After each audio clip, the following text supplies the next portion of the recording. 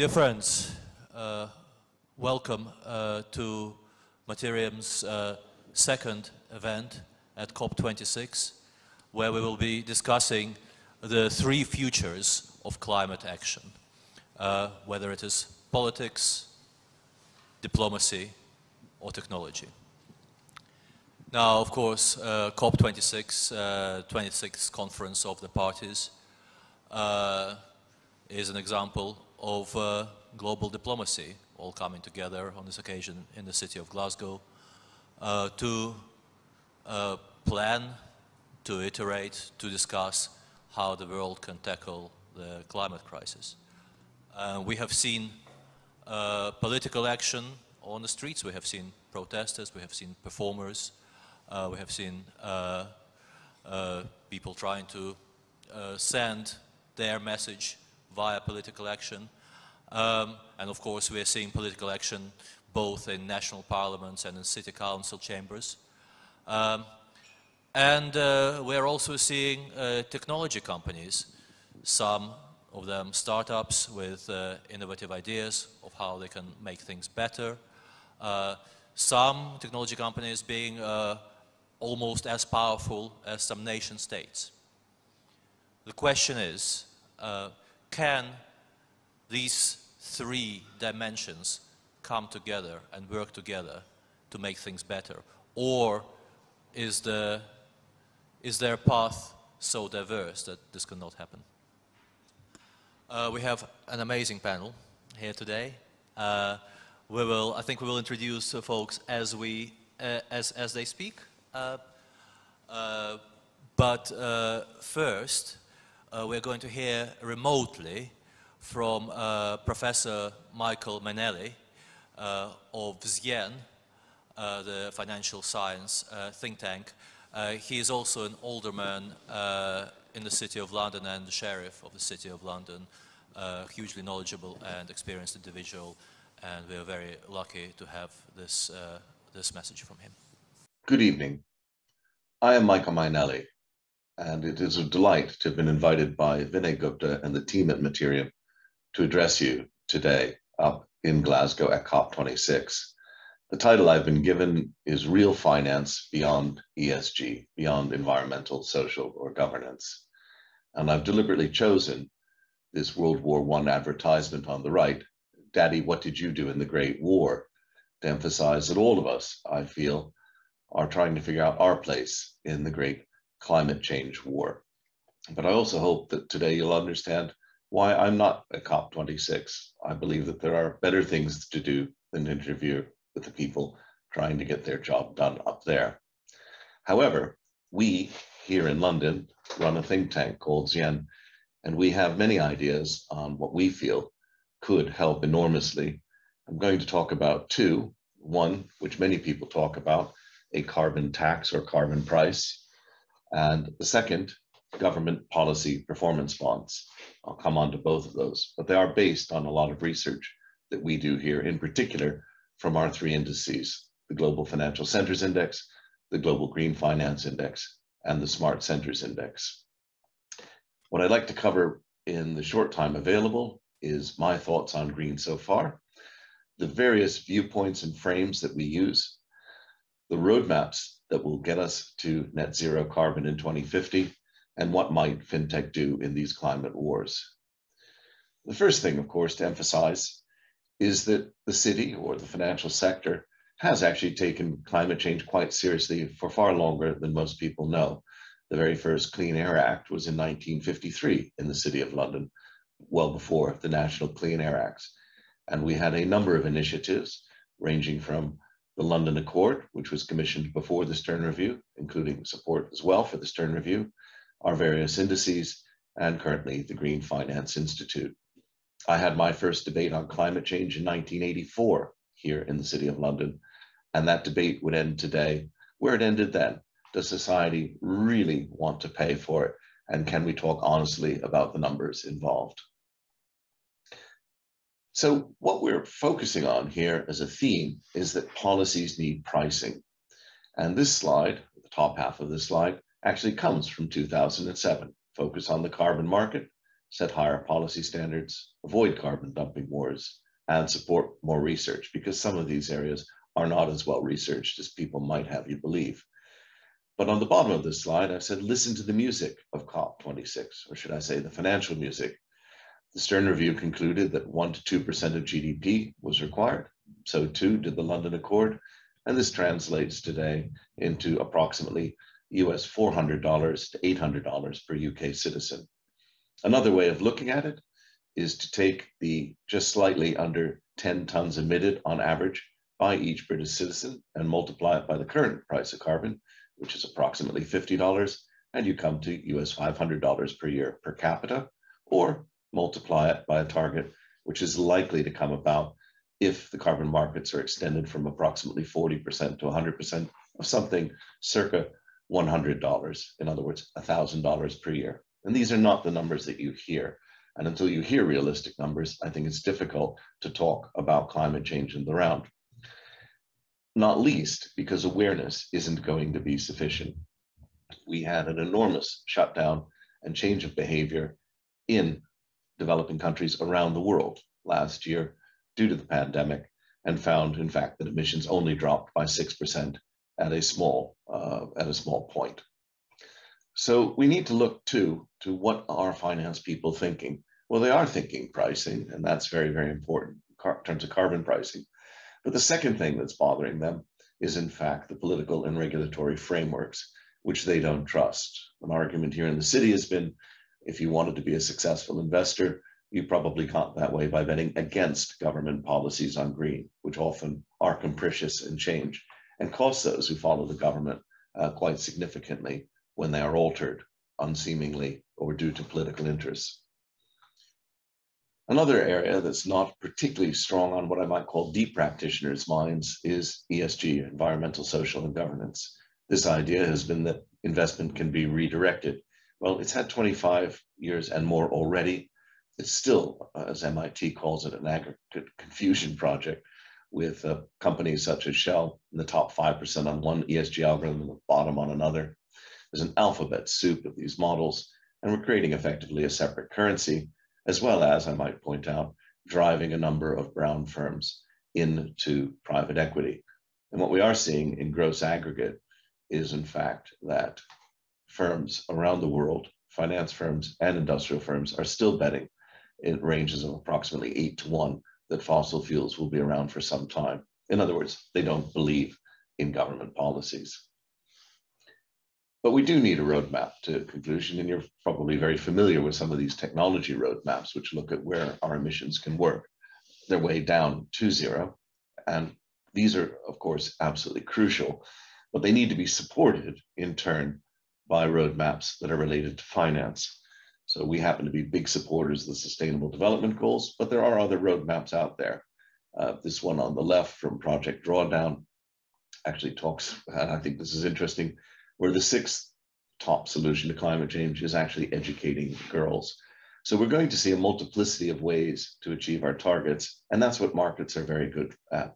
Trillions of decisions within an overall price framework with some competition can see enormous amounts of change in a way that awareness or behavior change can't.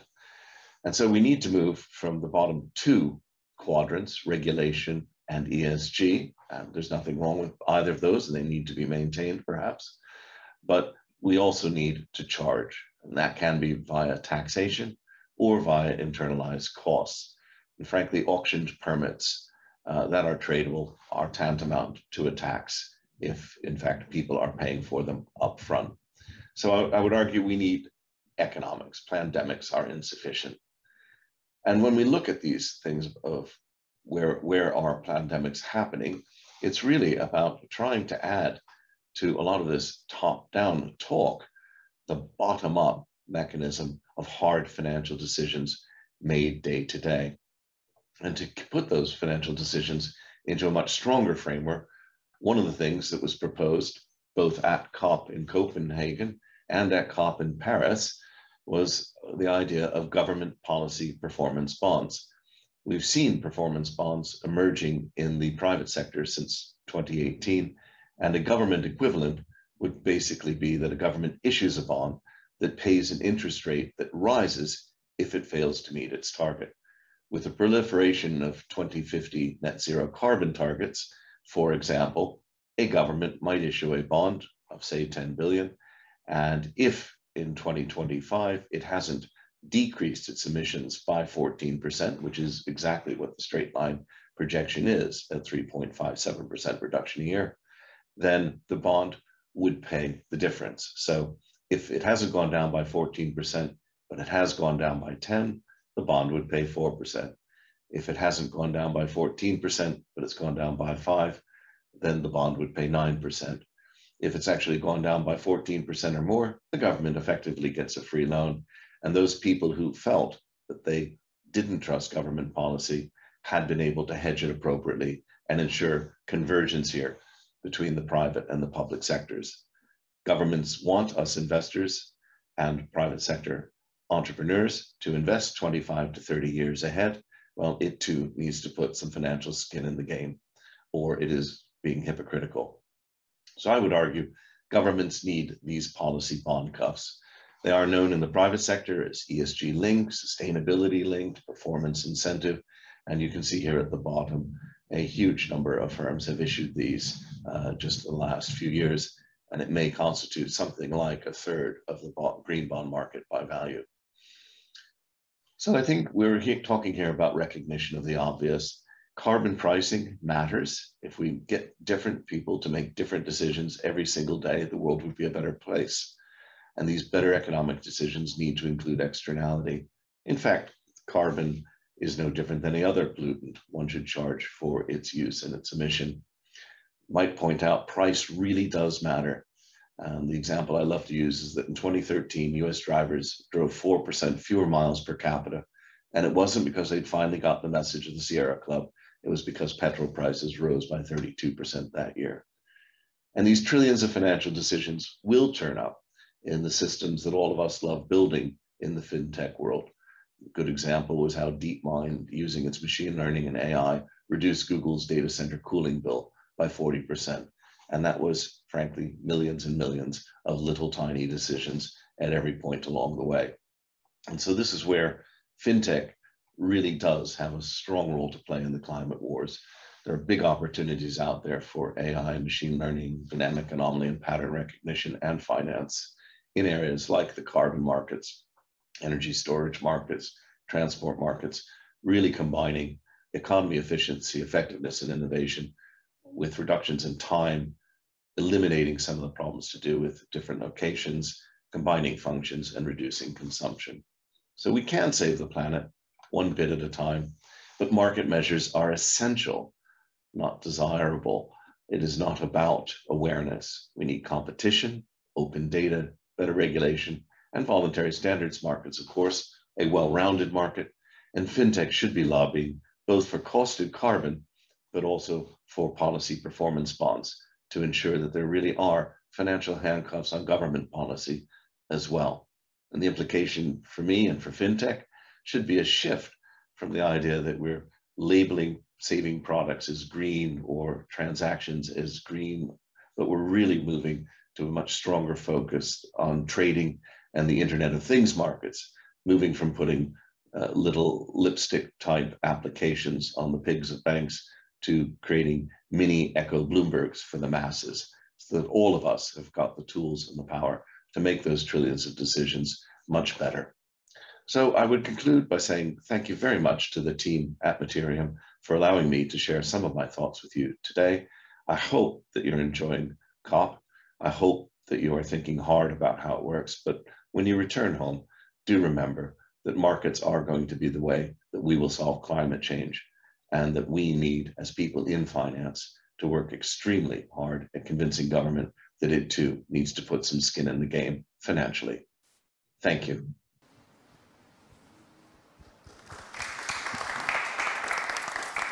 Thank you. Thank you very much, Professor Manelli. That was fascinating, informative, and what a strong proposal.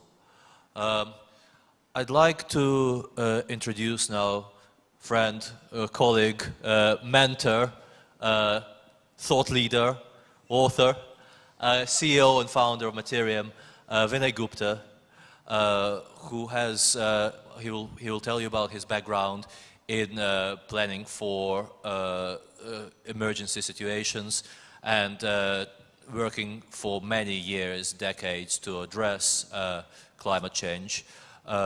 He's here today to talk about how the blockchain can enable a net zero economy.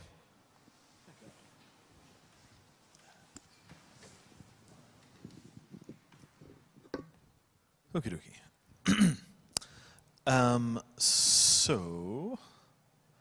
Is that all high? Is that about right? Doesn't matter. It's fine. It's fine.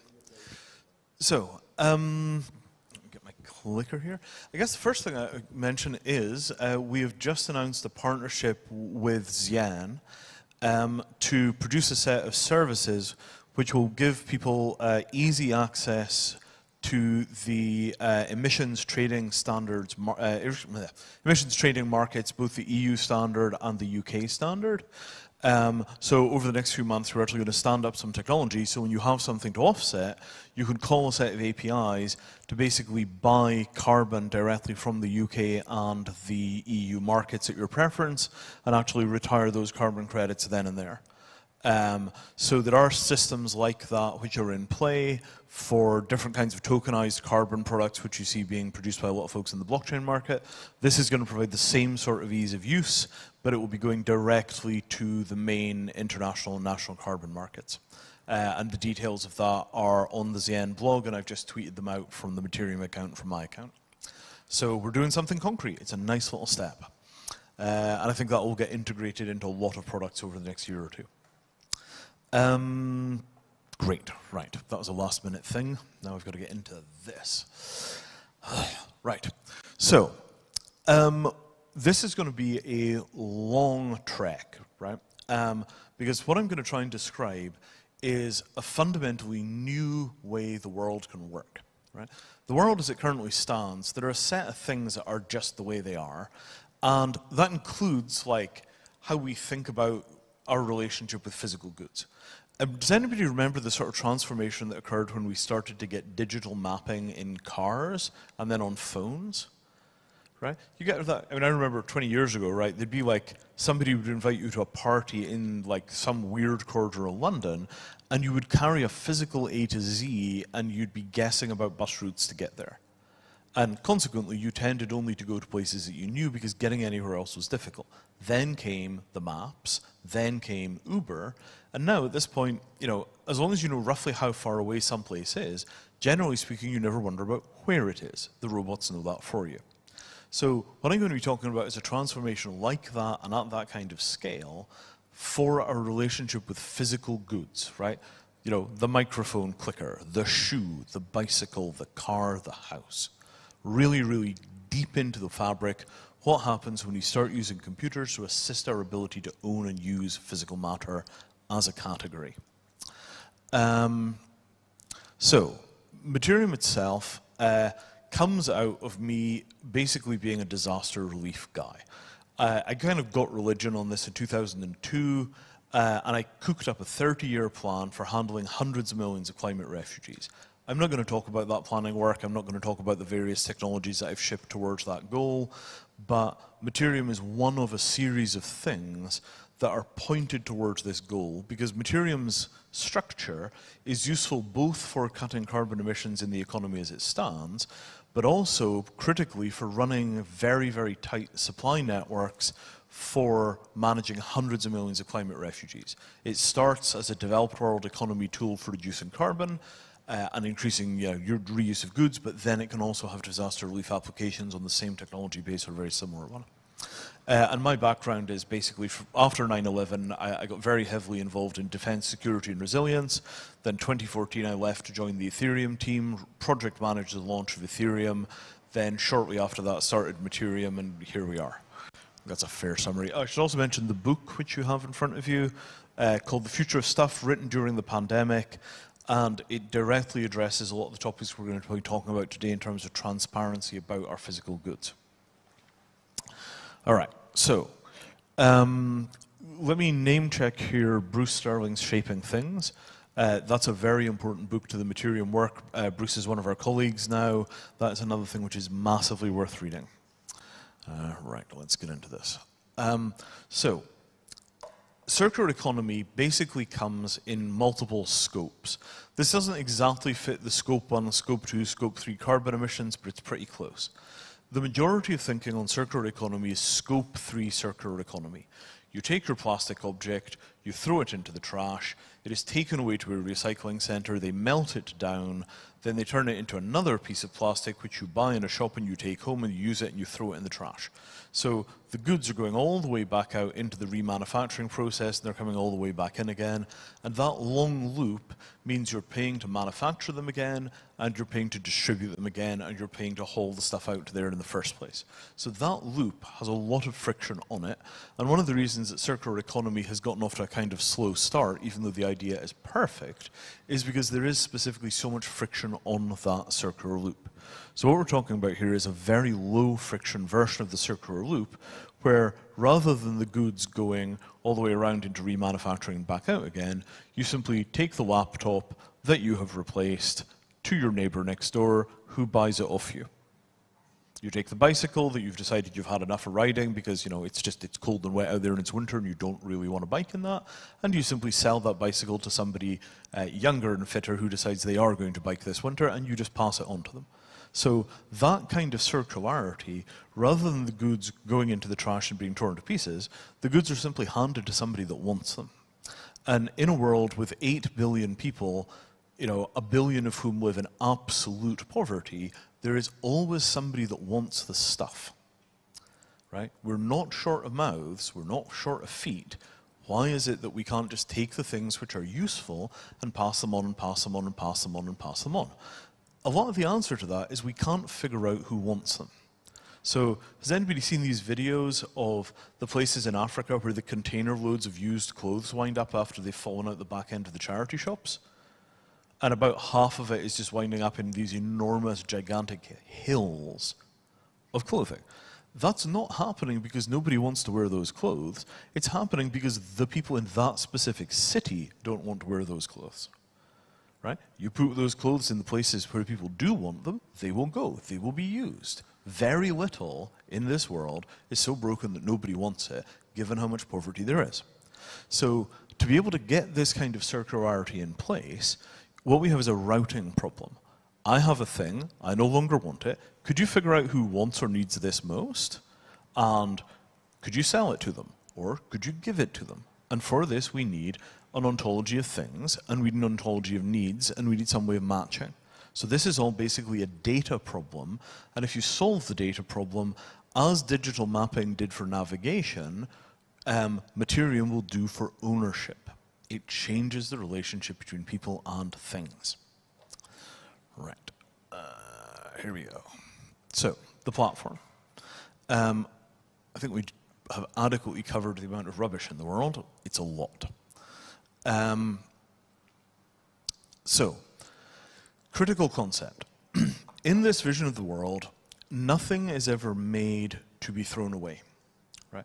And this is just absolutely the critical concept. When you buy something, the intention that you have is that you will resell it. right? You might be reselling it to somebody that will then melt it down and recycle it and reuse it, and it will be used as a raw material. But for the vast majority of the stuff in this story, what's going to happen is you will buy the thing with an explicit plan for selling it again when you're done with it. I buy the bicycle in spring, I anticipate selling the bicycle again in autumn. I accept that the bicycle is worth a little more in spring than it is in autumn, but at the end of the day, that's the cheapest way for me to own a bike, and in the next spring, I will buy another bike. So this model of everything you buy you intend to sell again, this would apply to furniture, clothes, consumer electronics, transport vehicles. And the vast majority of the stuff that you actually personally own is in one of those four categories.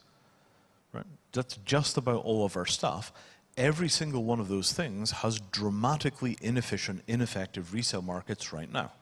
The resale markets are terrible. Does anybody ever sell anything on eBay? Right? Is it not really time-consuming and annoying? So that right there, the time-consuming and annoying nature of selling things, leaves us with a kind of difficult quandary because we wind up with huge piles of stuff that we don't want, but it's too much trouble to sell it. It feels morally wrong to throw it in the trash. You feel like you're losing too much money if you give it to a charity shop, and so you wind up just leaving it filling up a closet or an attic or the back of a car. And that problem is happening because capitalism has made it incredibly liquid and easy to buy things, but it's made it really, really quite difficult for individual consumers to sell them again. And there are a number of obstacles on that path to being able to sell again. As a result, when other people want to buy the thing that you have, you're probably not putting it on the market right now, and as a result, they tend to buy a new one. And now there are two. There's the one clogging up your attic, and there is the one clogging up their attic, and now we have two problems.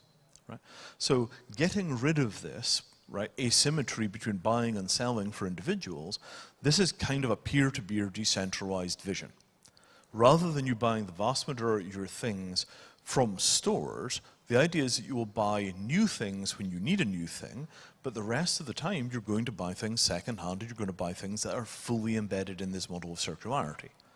And that is a tech problem. You sort out the technology, sort out the marketplaces, sort out the logistics, and it's entirely possible to create a world in which things are bought and sold and moved around just as easily from consumers to other consumers as from Amazon to other consumers.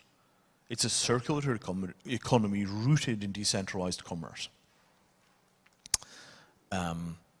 So, places where this is already done.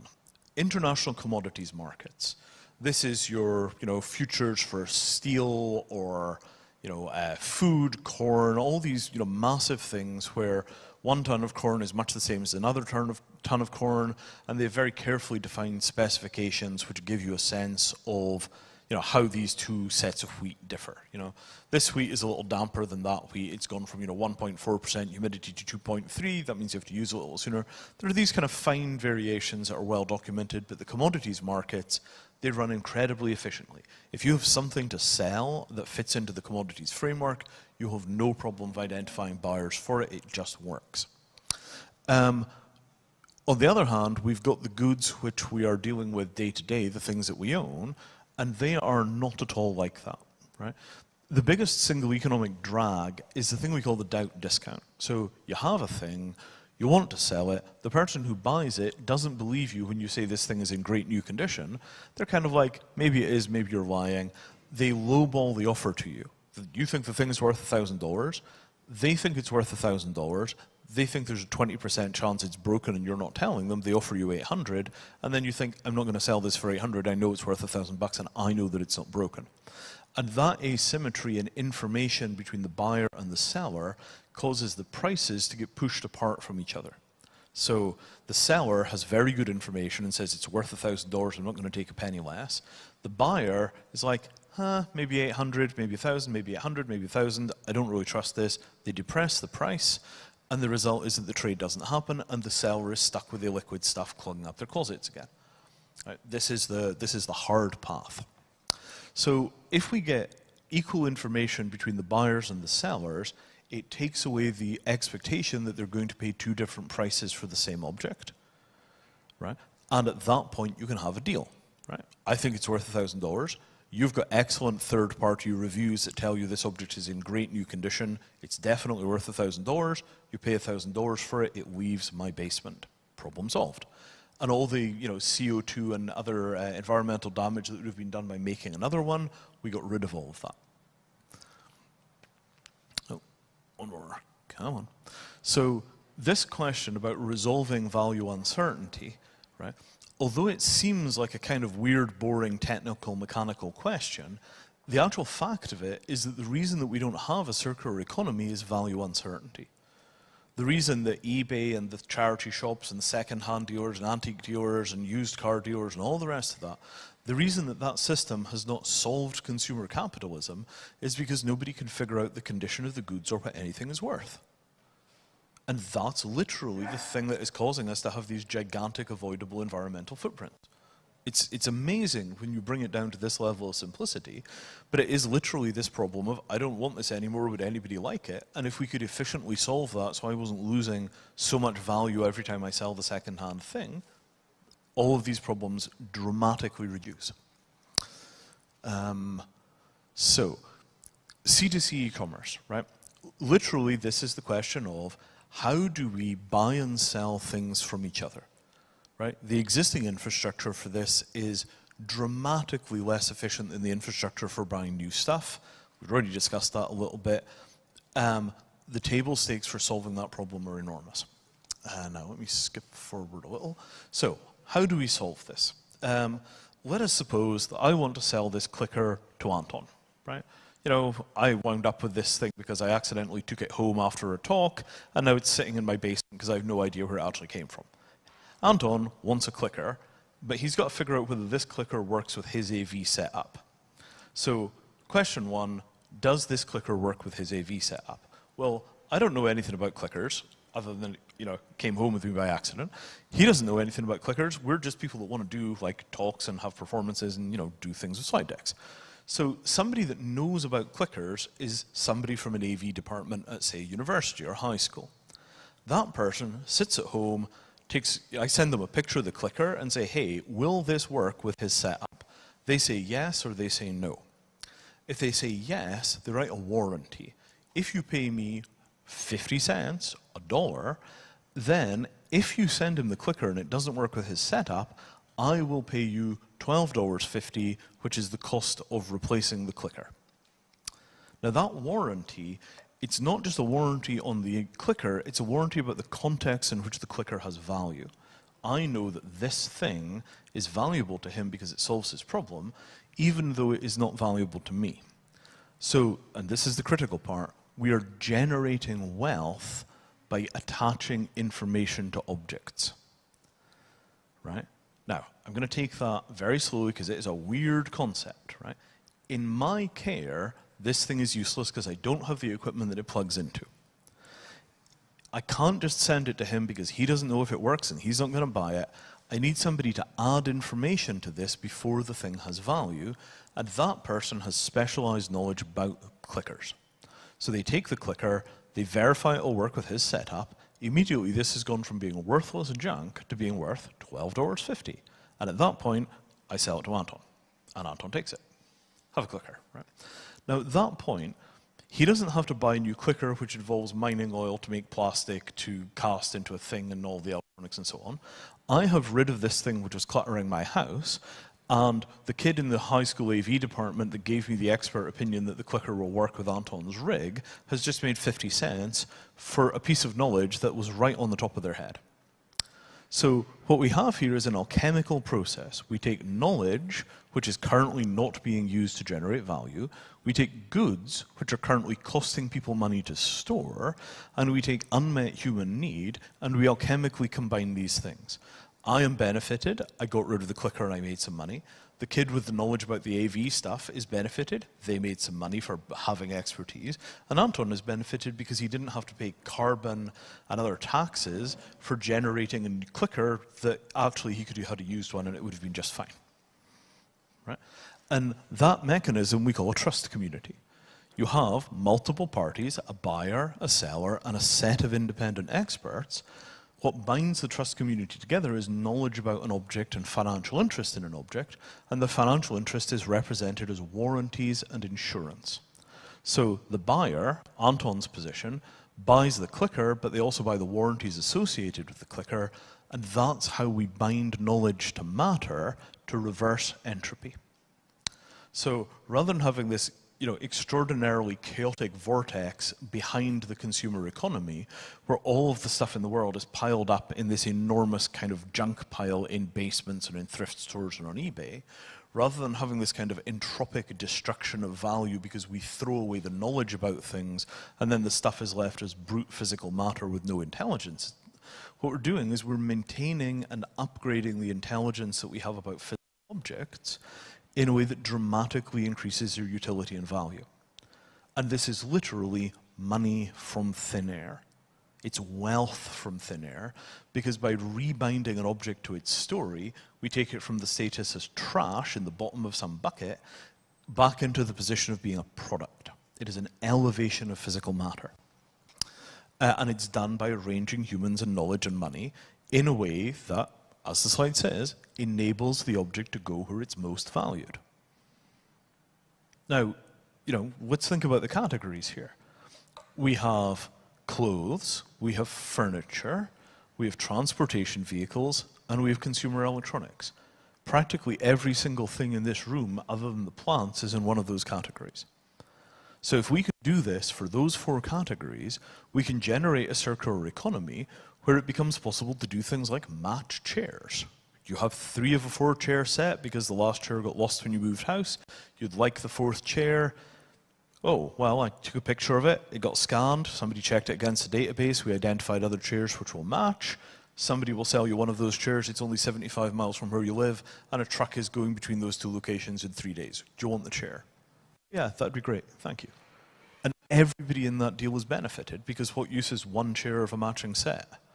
Well, it's way more valuable to me, because I have the other 3 chairs, than it is to the poor person whose house it's cluttering. And that mechanism is basically reordering all of the physical matter in the world to generate value by putting the objects in the hands of the people that want them most. Oh, there we are, right? The Mattereum knowledge graph reverses entropy. Right. It's a really, really simple idea, and if you carry it out competently and you get the details right, the world changes, as much as it changed when we got digital mapping. So there are an enormous number of benefits from fixing a fundamental process like selling the things that you no longer need. Right? The benefits are universal because the process of consumption is universal. This stuff is metabolic. It's core to what makes human beings, making things and exchanging things. I'm just going to pick up a couple of things. Durable goods. So if we have goods which are going around this circular economy again and again and again, you're going to tend to buy things which are more durable, because if you buy everything with the intention of one day selling it, you will get a much better price if the thing is in good condition when you sell it. So you buy quality that will last, and when you sell it for a higher value than if you'd bought junk. I don't know how old these jeans are. I don't know how many people had them before I did. Denim, vintage denim on eBay seems to have peaked about 25, 30 years ago, and the denim made in that era never ages. It's amazing, right? I have no idea how old this watch is. I don't know where it came from. I bought it from a friend who was a watch collector in London. I've worn it. Could have had 10 owners, could have had 1. Probably it will work for another 50 or 100 years. Probably won't even need maintenance, right? It just turns out that good stuff lasts forever, and if you don't need it to be particularly shiny, life is good, right? Do we really care whether these kind of objects, these chairs you're sitting on, do you care if that's the first time somebody has sat in them? Right? There are very few things that we're really particular about. Right? A very few things we really care about, like you're going to want new socks. We understand that.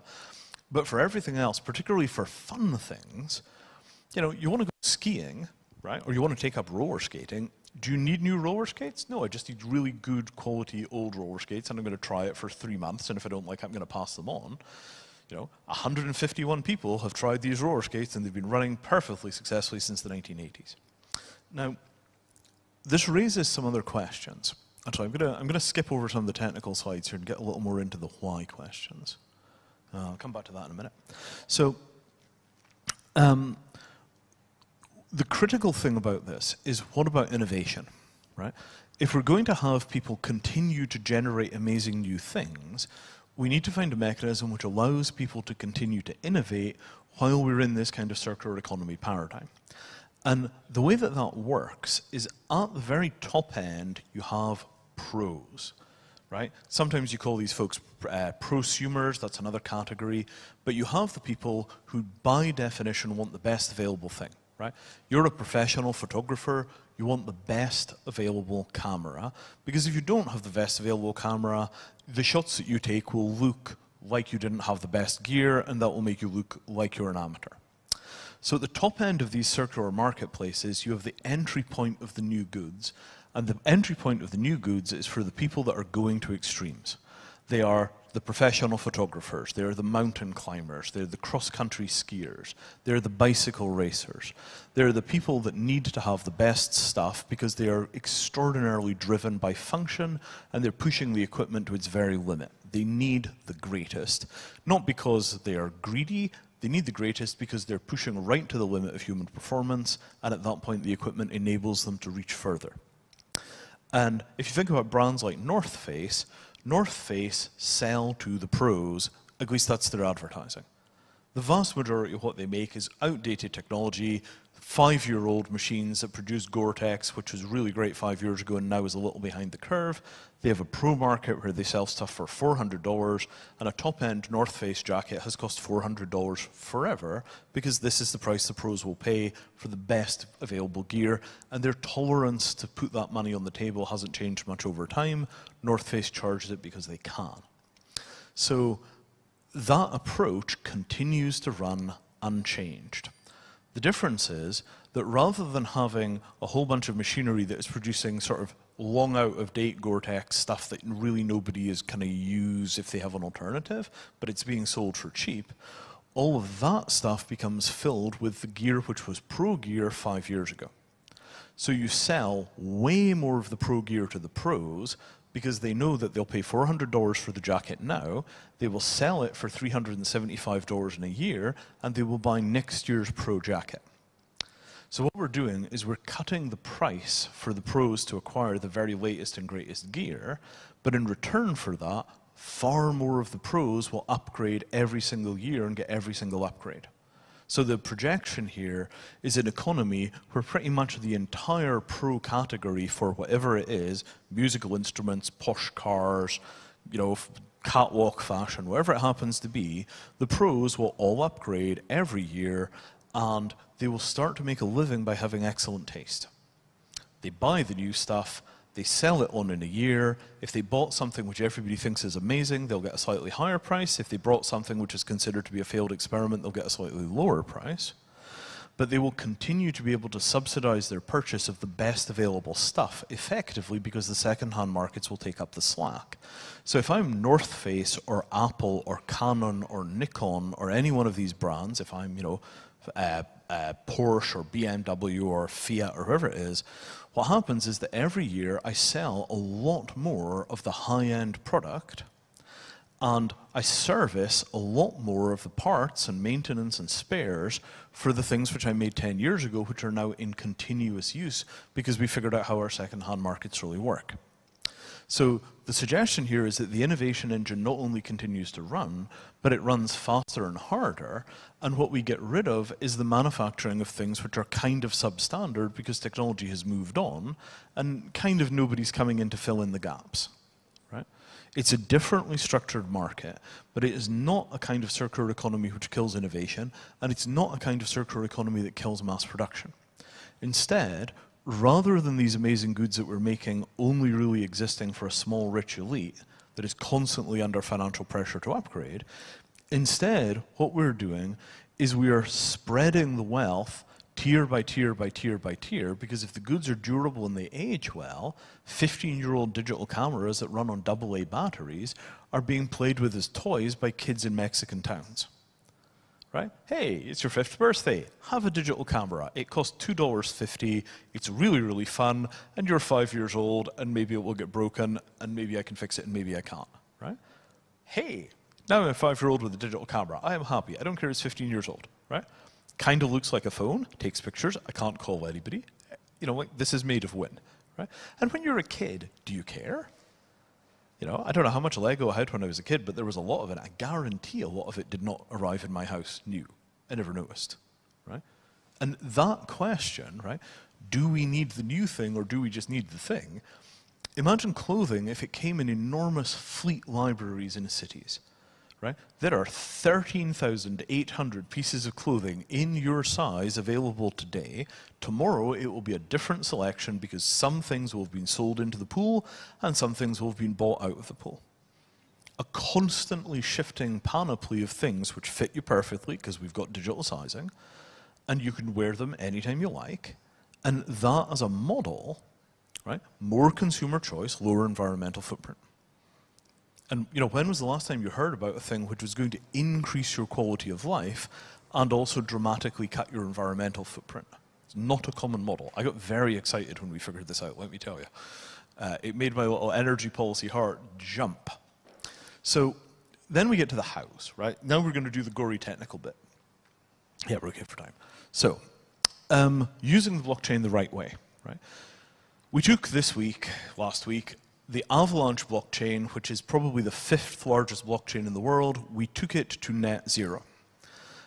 We talked to them about it. We told them that we needed it to do our circular economy thing. We couldn't do the circular economy thing on a blockchain that wasn't net zero.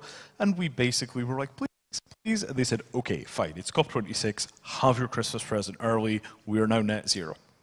And they did it. They bought the carbon offsets, and boom, they're now net zero. So that gives us a blockchain. And the reason you want a blockchain for this is you want the data about the goods to last longer than the goods do. Right? You want the data to be as permanent as possible because the data is what gives the goods value in the second-hand market. No data, no second-hand sale, thing becomes landfill, you take the environmental impact, everyone is miserable. You have to keep the data alive. So if I have 300 bicycles made from some little bicycle startup which then folds out in year 3, they made great bikes, they couldn't make a living doing it, the bikes are now second-hand, all the engineering data about the bikes is perfectly alive on the blockchain, even though the original manufacturer is gone. That's why we use a blockchain, one of the several reasons. So, publication of what something is, durable record keeping. Change of ownership, right? If we have kind of digital tags on these objects, and we have a partnership with a very nice digital tag company, then when the objects change hands, we always know who the owner is, and that really helps figure out whose property is who if you're turning these over at a very, very accelerated rate. Guaranteed payments. So again, all of these systems where you have a third party in the trust community who is adding value to the object by telling you about it and giving you its attributes, they have to be paid, and they have to be guaranteeably paid, because the legal warranty that they're selling is not going to kick into place until the payment has gone to them and it's guaranteed. So because we've got these very, very hard records of ownership, that allows us to make sure that we've constant legal coverage for the information about the objects. It protects us from errors where somebody has a credit card chargeback happen because they made a payment, it didn't work, then they lost their warranty on the deal, then the goods went through the process and they bought something that they had no insurance on. Permanent payments, really important. Finally, dispute resolution. All of the facts about all of these transactions are stored on chain, and the result of that is that the system is constantly prepared for litigation. You do a transaction, something goes wrong, you make the claim on the warranty. If there is a dispute with the person offering the warranty, you can immediately go in and figure that out. It's a very, very powerful mechanism. There we are. So, final part, how do we get involved, right? The platform is live today. So, we built the first version of the platform for handling appreciating assets. Antiquities, fine art, collectibles, gold bullion. We're doing gold bullion. It's a weird story, but we're doing carbon offsets for the mining of the gold. So you buy the gold as an NFT. It comes with the carbon offsets. Very clean system. So it's up and running right now. It uses the OpenSea system, which is the absolutely standard way of buying and selling NFTs. We also just took it onto a platform called Polygon, previously called Matic. So we're now able to issue these things on an L2 solution which has low transaction costs, low carbon emissions.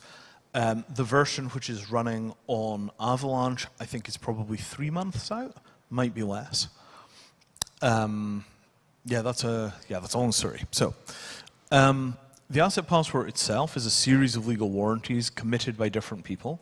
So that's the trust community structure. It's called an asset passport. Each page of the asset passport has a different set of information guaranteed by a different party.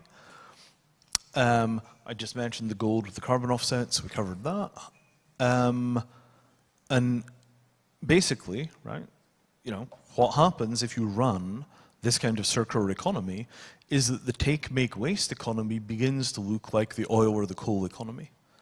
It's just another outmoded artifact of fossil-fueled capitalism where we ran the economy basically straight from the oil well or the coal mine right into the garbage. And in that context, you don't really want something like Amazon, which is a one-way economy that basically is just accelerated take, make, waste. What you want is a system in which there is a genuine ability to get the goods around this circular economy. And that is, I think, it. Boom. No, I'm just going to skip these. Oh yeah, we talked about the book. So that's it. There you are. Right? That's how the world could work.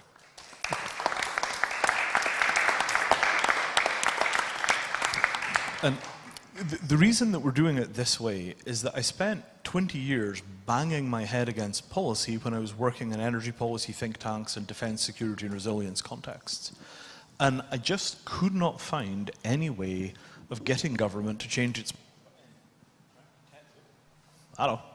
10 years ago, you know, I was a mask activist. We had H5N1, it was the flu pandemic, it was extremely scary, and I spent a lot of time banging my head on government's doors saying, could we not get things like a national reserve for masks done?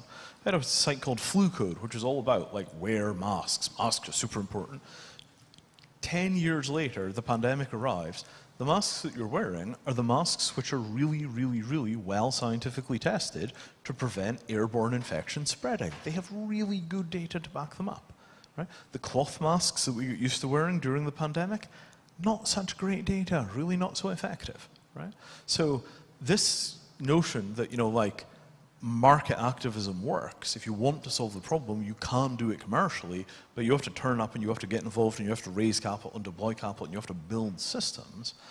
You know, I'm trying that because I kind of lost faith in the other approach. So I'm quite looking forward to our discussions because, you know, like, you know, I have opinions. And on that note, I will stop. Thank you, Vinay.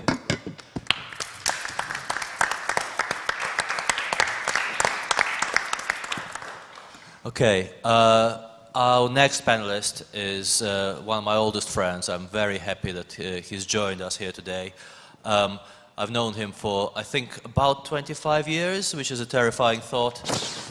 And Katie was saying to me earlier, our team member Katie, that this is the ultimate version of a circular economy, how sort of our relationship and our friendship has come full circle. James Golding is technical director at Epic Games, which is a very large technology company.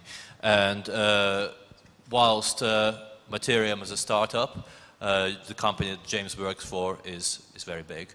And James, even though he represents one particular segment of the technology industry, I think is going to share some thoughts with us about how tech can drive climate action. Yeah, thank you very much, Anton. So just a few thoughts today around technology. And obviously technology is a huge, broad topic. I'm not someone who knows about inventing new kinds of concrete and steel or capturing carbon, but what we do at Epic is build virtual worlds, build real-time 3D worlds based on data, based on all kinds of things, based on creativity. And we feel, and certainly I feel, that there's lots of opportunity there to couple that with climate change, which is obviously a very real-world problem. But like Vinay was talking about, there's amazing things you can do when you couple the real world and the digital world. And you can just look at recent headlines around, you know, some US companies and what they're thinking around the metaverse, and that's the last time I'll use that word today.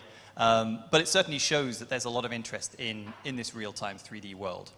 So I think in terms of technology and politics and diplomacy, it's not a topic, politics is not something that a lot of tech companies spend a lot of time necessarily thinking about.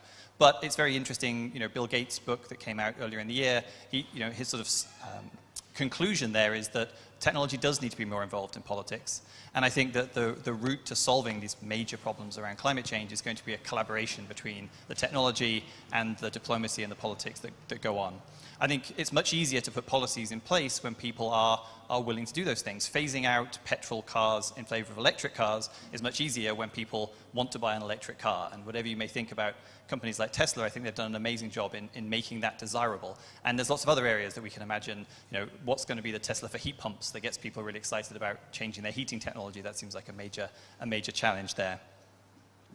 So I think that sort of combination of push and pull is going to be very important in making these big changes. And I do think that technology, particularly the sort of technology that I work in, has a role to play there in engaging the public and getting people excited and building optimism. I think that's a real area that technology can take a role in. I think as well, you look at technology like this, and it's about virtual worlds. It's about artificial versions of the real world, but even just because they're artificial doesn't mean they don't have value to a lot of people. I think you can certainly see the trajectory of the last few years is that people's virtual goods are increasing in value, and a lot of the things that people are spending money on now are virtual. So whether that's outfits in a game, and that's one of the things that we do, to other things that they're buying online that have value. So for some examples I want to talk about briefly today. So, there was a very popular TV program called The Mandalorian that came out on Disney+. The backdrop for that are not largely physical sets, they're virtual sets. They're built in Unreal Engine, which is our product for building real-time 3D environments. And this allowed them, through virtual production, to film on a set with all the sort of control that you normally get, but can change it very quickly. The director can see the background, the actor can see the backgrounds. You don't have to go to as many sites. And so this is the kind of thing which allows production of things like TV shows and films to be done much more rapidly, with much less international travel, with other benefits like being able to take those assets and potentially put them into other sorts of experiences for people. We can also look at virtual events. With the COVID pandemic, of course, there's a lot of interest in different ways that we can get together, different ways to meet. Maybe there's something better than just Zoom calls. There's lots of companies working with Unreal and other engines trying to build these sorts of 3D interactive experiences. Can we do better than just a big room full of stands when it comes to explaining some new concept or some new technology? And I think that's a really exciting place that we might go.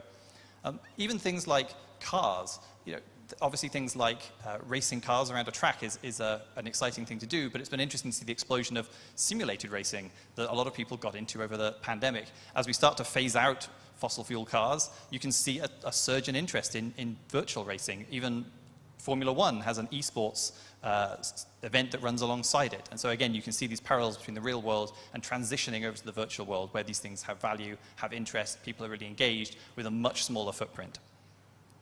And I think one area that I've learned a bit about recently that's very interesting is virtual fashion. Fashion is a really important industry, but it can also be a very wasteful industry, and circular economy is massively important there. Vinay just spoke about that, this idea that you can circle things around. And I think there's two areas that this sort of 3D technology can play a part.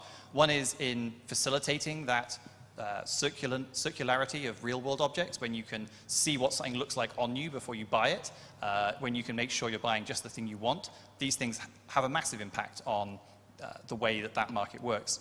But also entirely digital clothes. There's a number of companies now that are just digital-only fashion houses. If you want to wear a different outfit on a Zoom call every day, rather than having to physically buy one, wear one, and maybe pass it on, even if you've got something very clever like Mattereum to do it.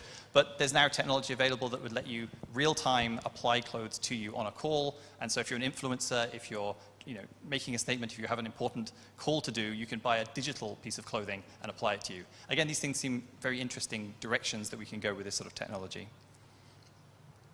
And then also the way that these sorts of digital and virtual worlds can overlap with the real world.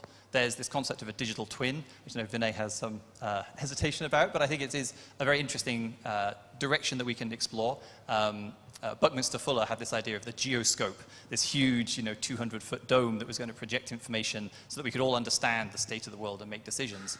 And at the end of the day, that's what a lot is going on in Glasgow right now. And so I do feel like there's an opportunity here for engines like Unreal, these sort of 3D game engines, to take all this different information, to present it in a way that is accessible to a broad audience, and also to allow people to collaborate when they make decisions with the most up-to-date information.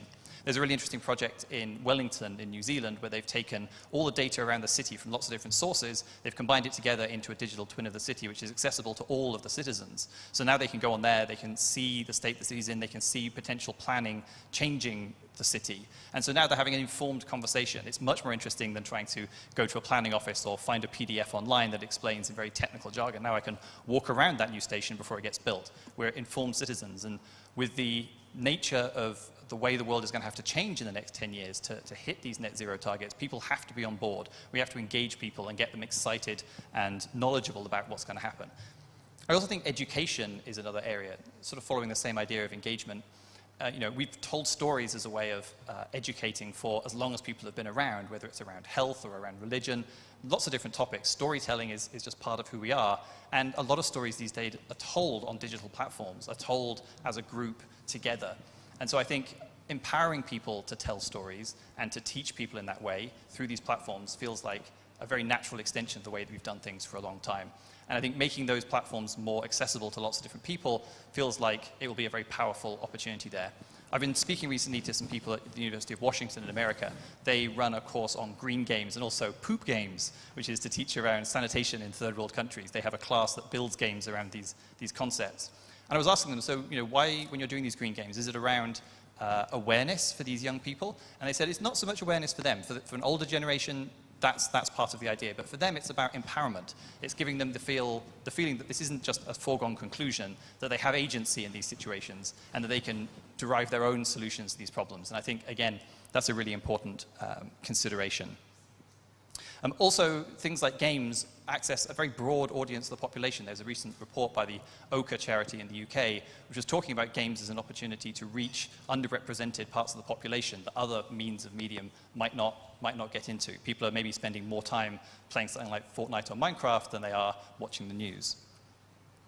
And we can also talk about education, not just for people, but for systems. We talked a little bit earlier on about machine learning and how this might allow us to solve some of these problems. We're already using real-time 3D to train things like self-driving cars or environmental monitoring so that we can get very up-to-date information by using synthetic data to train these models, which allows us to understand the world that we're in all the more efficiently using some of these mechanisms.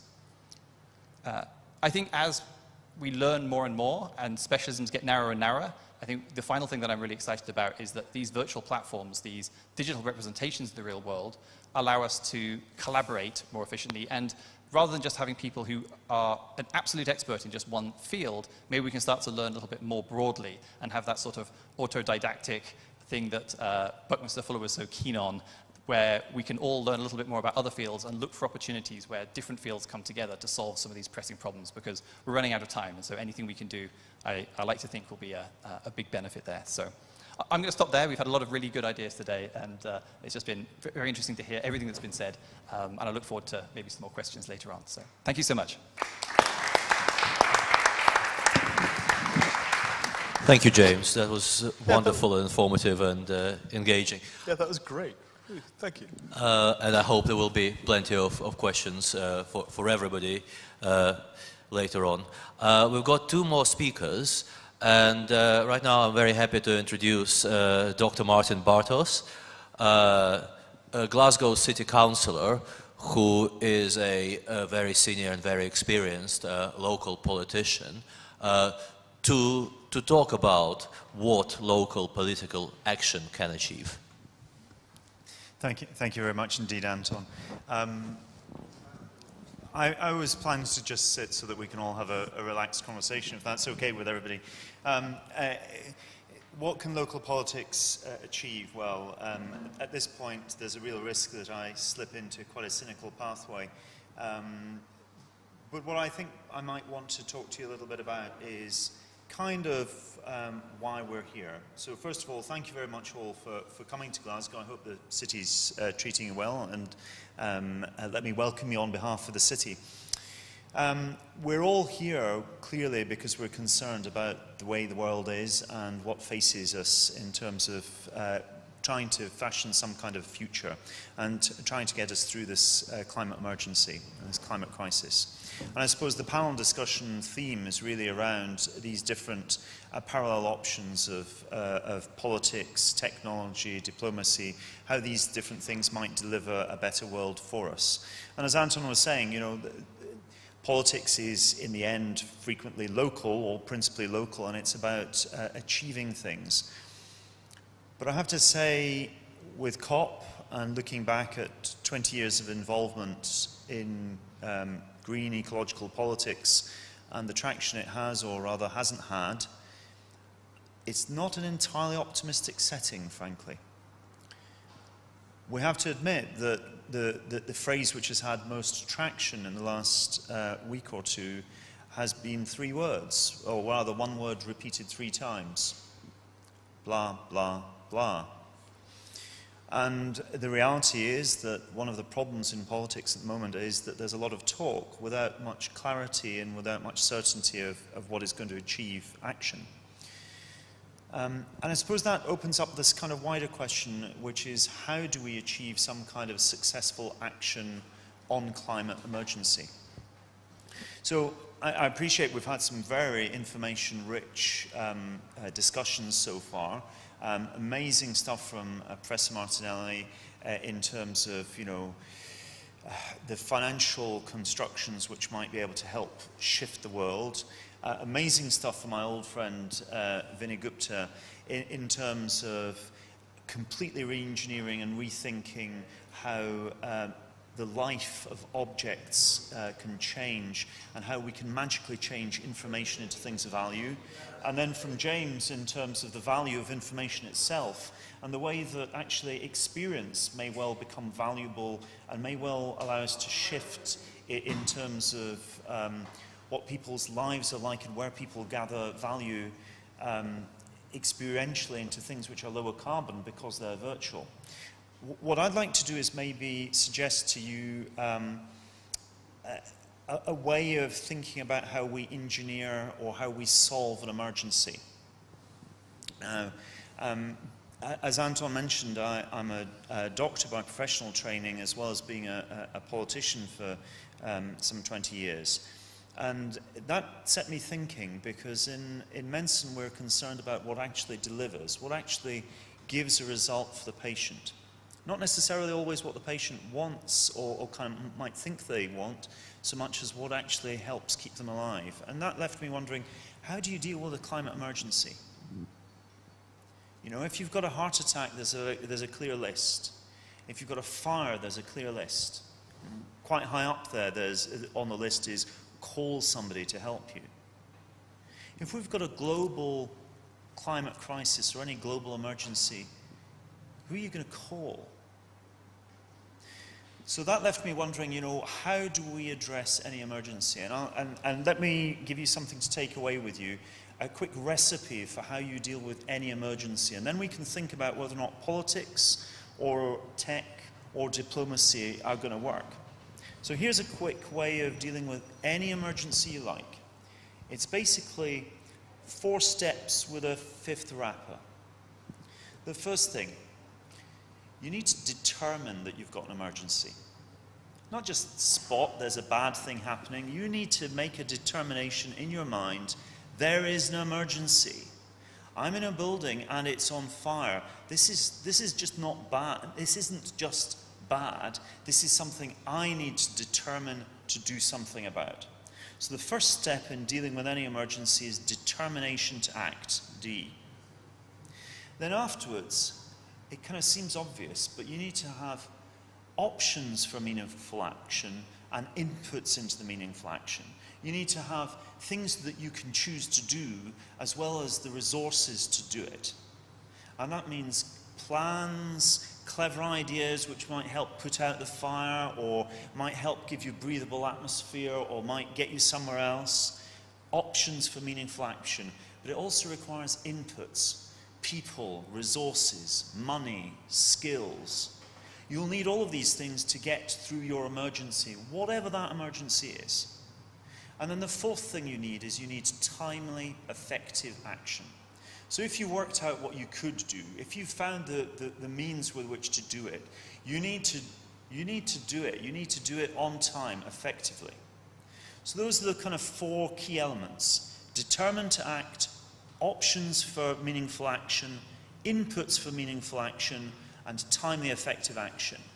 And then the wrapper which wraps around the whole of that is positive culture.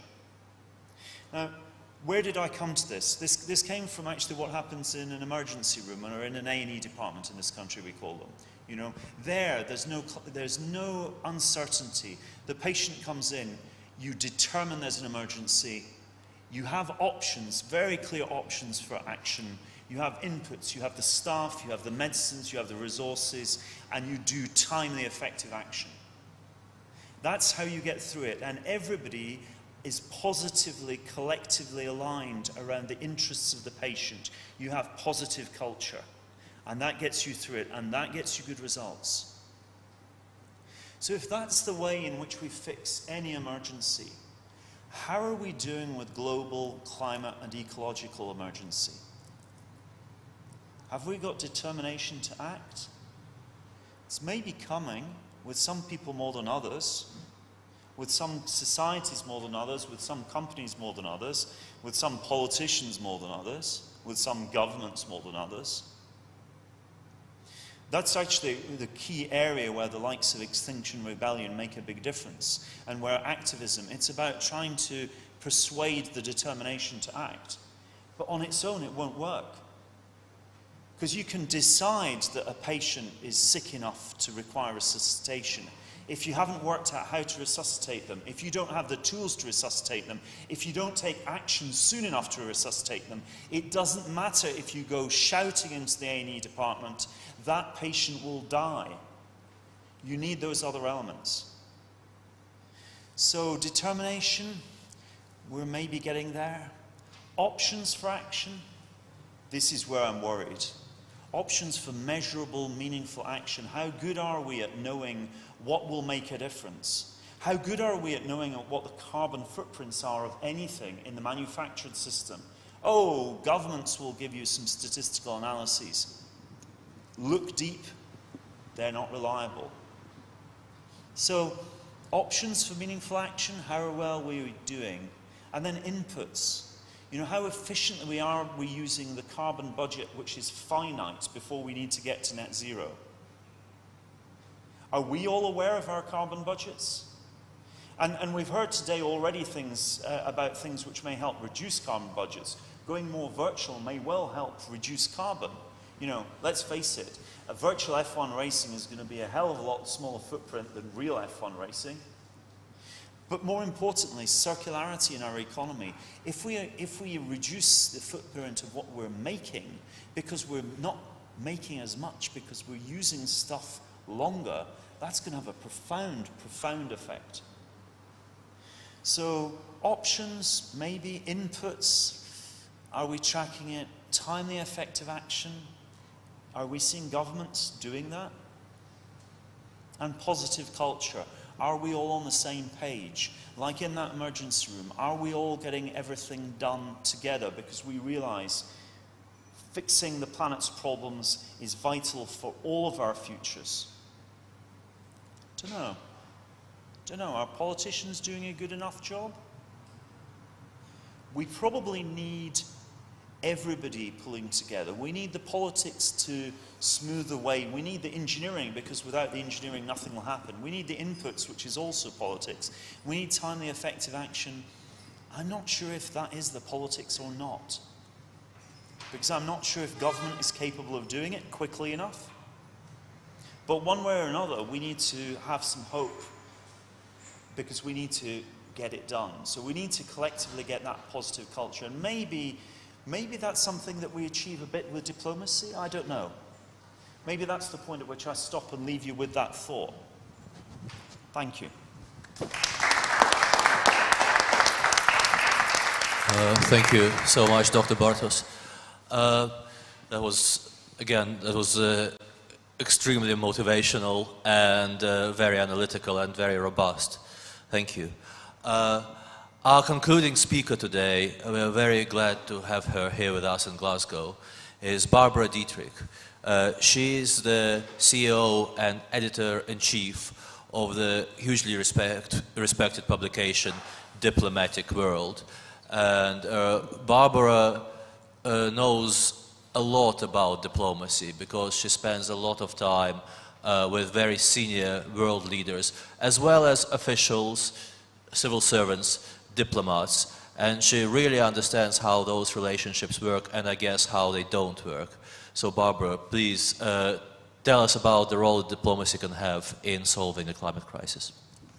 Thank you so much that we here are together. I'm very happy that's what I hear here. I'm 100% with you.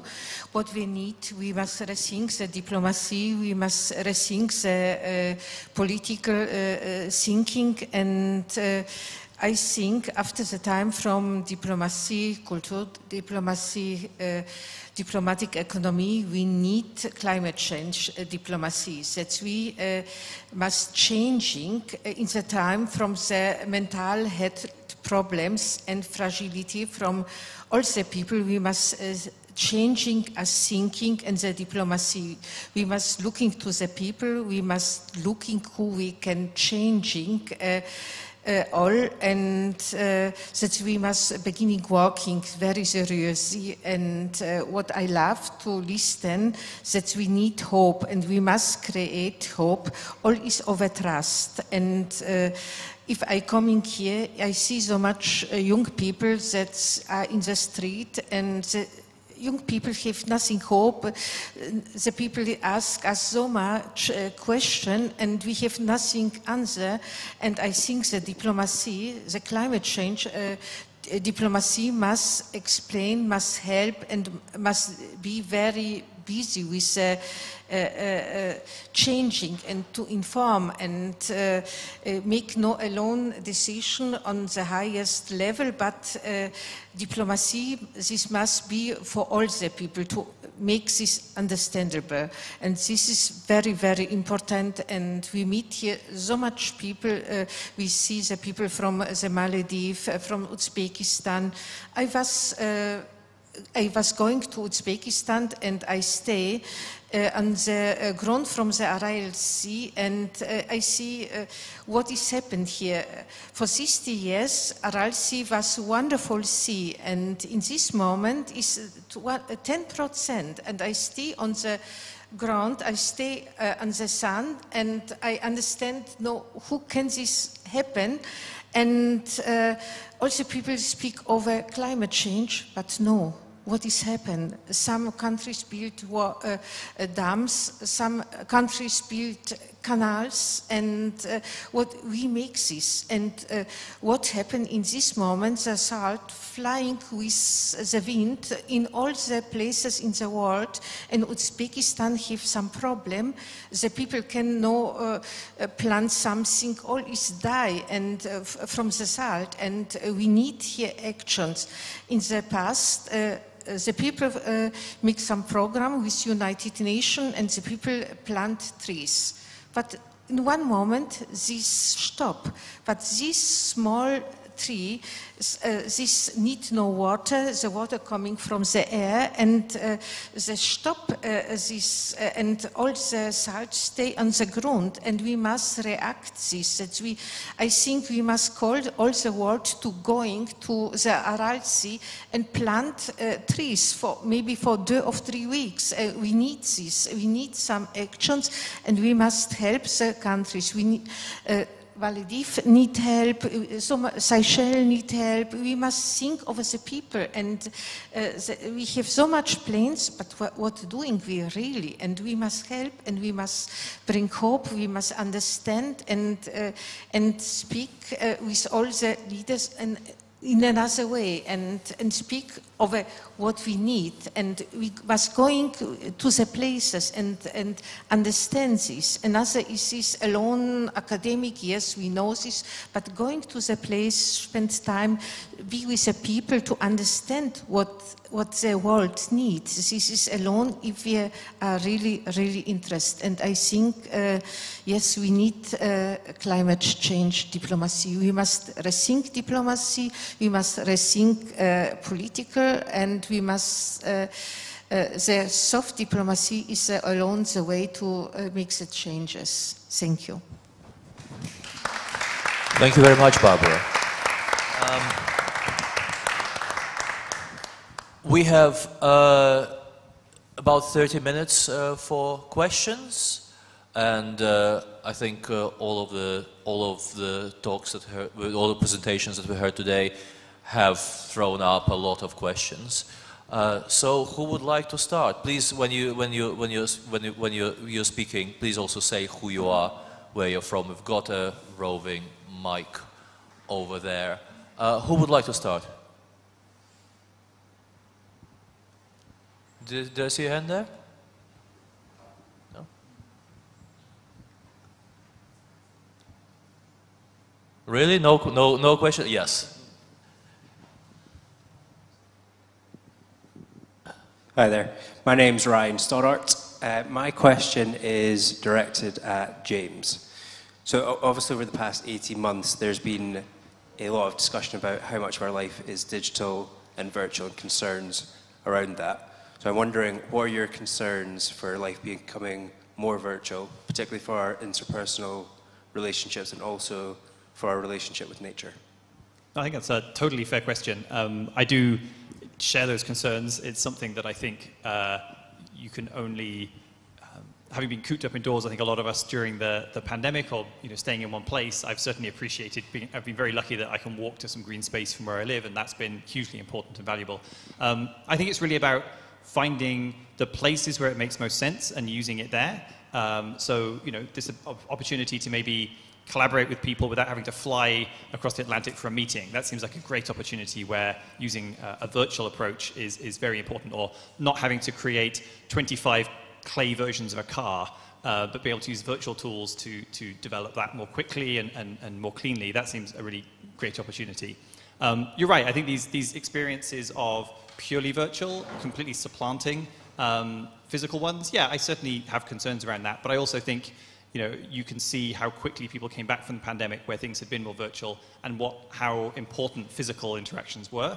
And so I don't think that's going away. I think that's pretty hardwired. I think it'll really be about finding, just like we use concrete and steel because one's great under compression, one's under tension, and we've developed architecture to take advantage of those pieces, and we can sort of reduce the overhead by using the things for what they're best at. I think the physical world and the virtual world have their strengths and weaknesses, and will build a society that takes advantage of the strengths and weaknesses and overall reduces the costs because we'll be using things in the best way. So that's my hope anyway. I'm optimistic.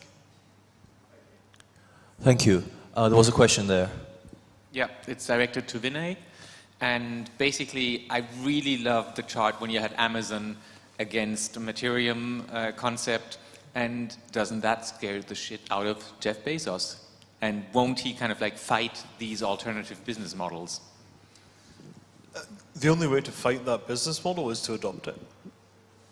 And if our role in the economy is that we are, a kind of medium-sized enterprise, 500 employees, and everyone else has to basically copy our approach, otherwise, we eat them alive, we'll do fine and the world will change very, very quickly.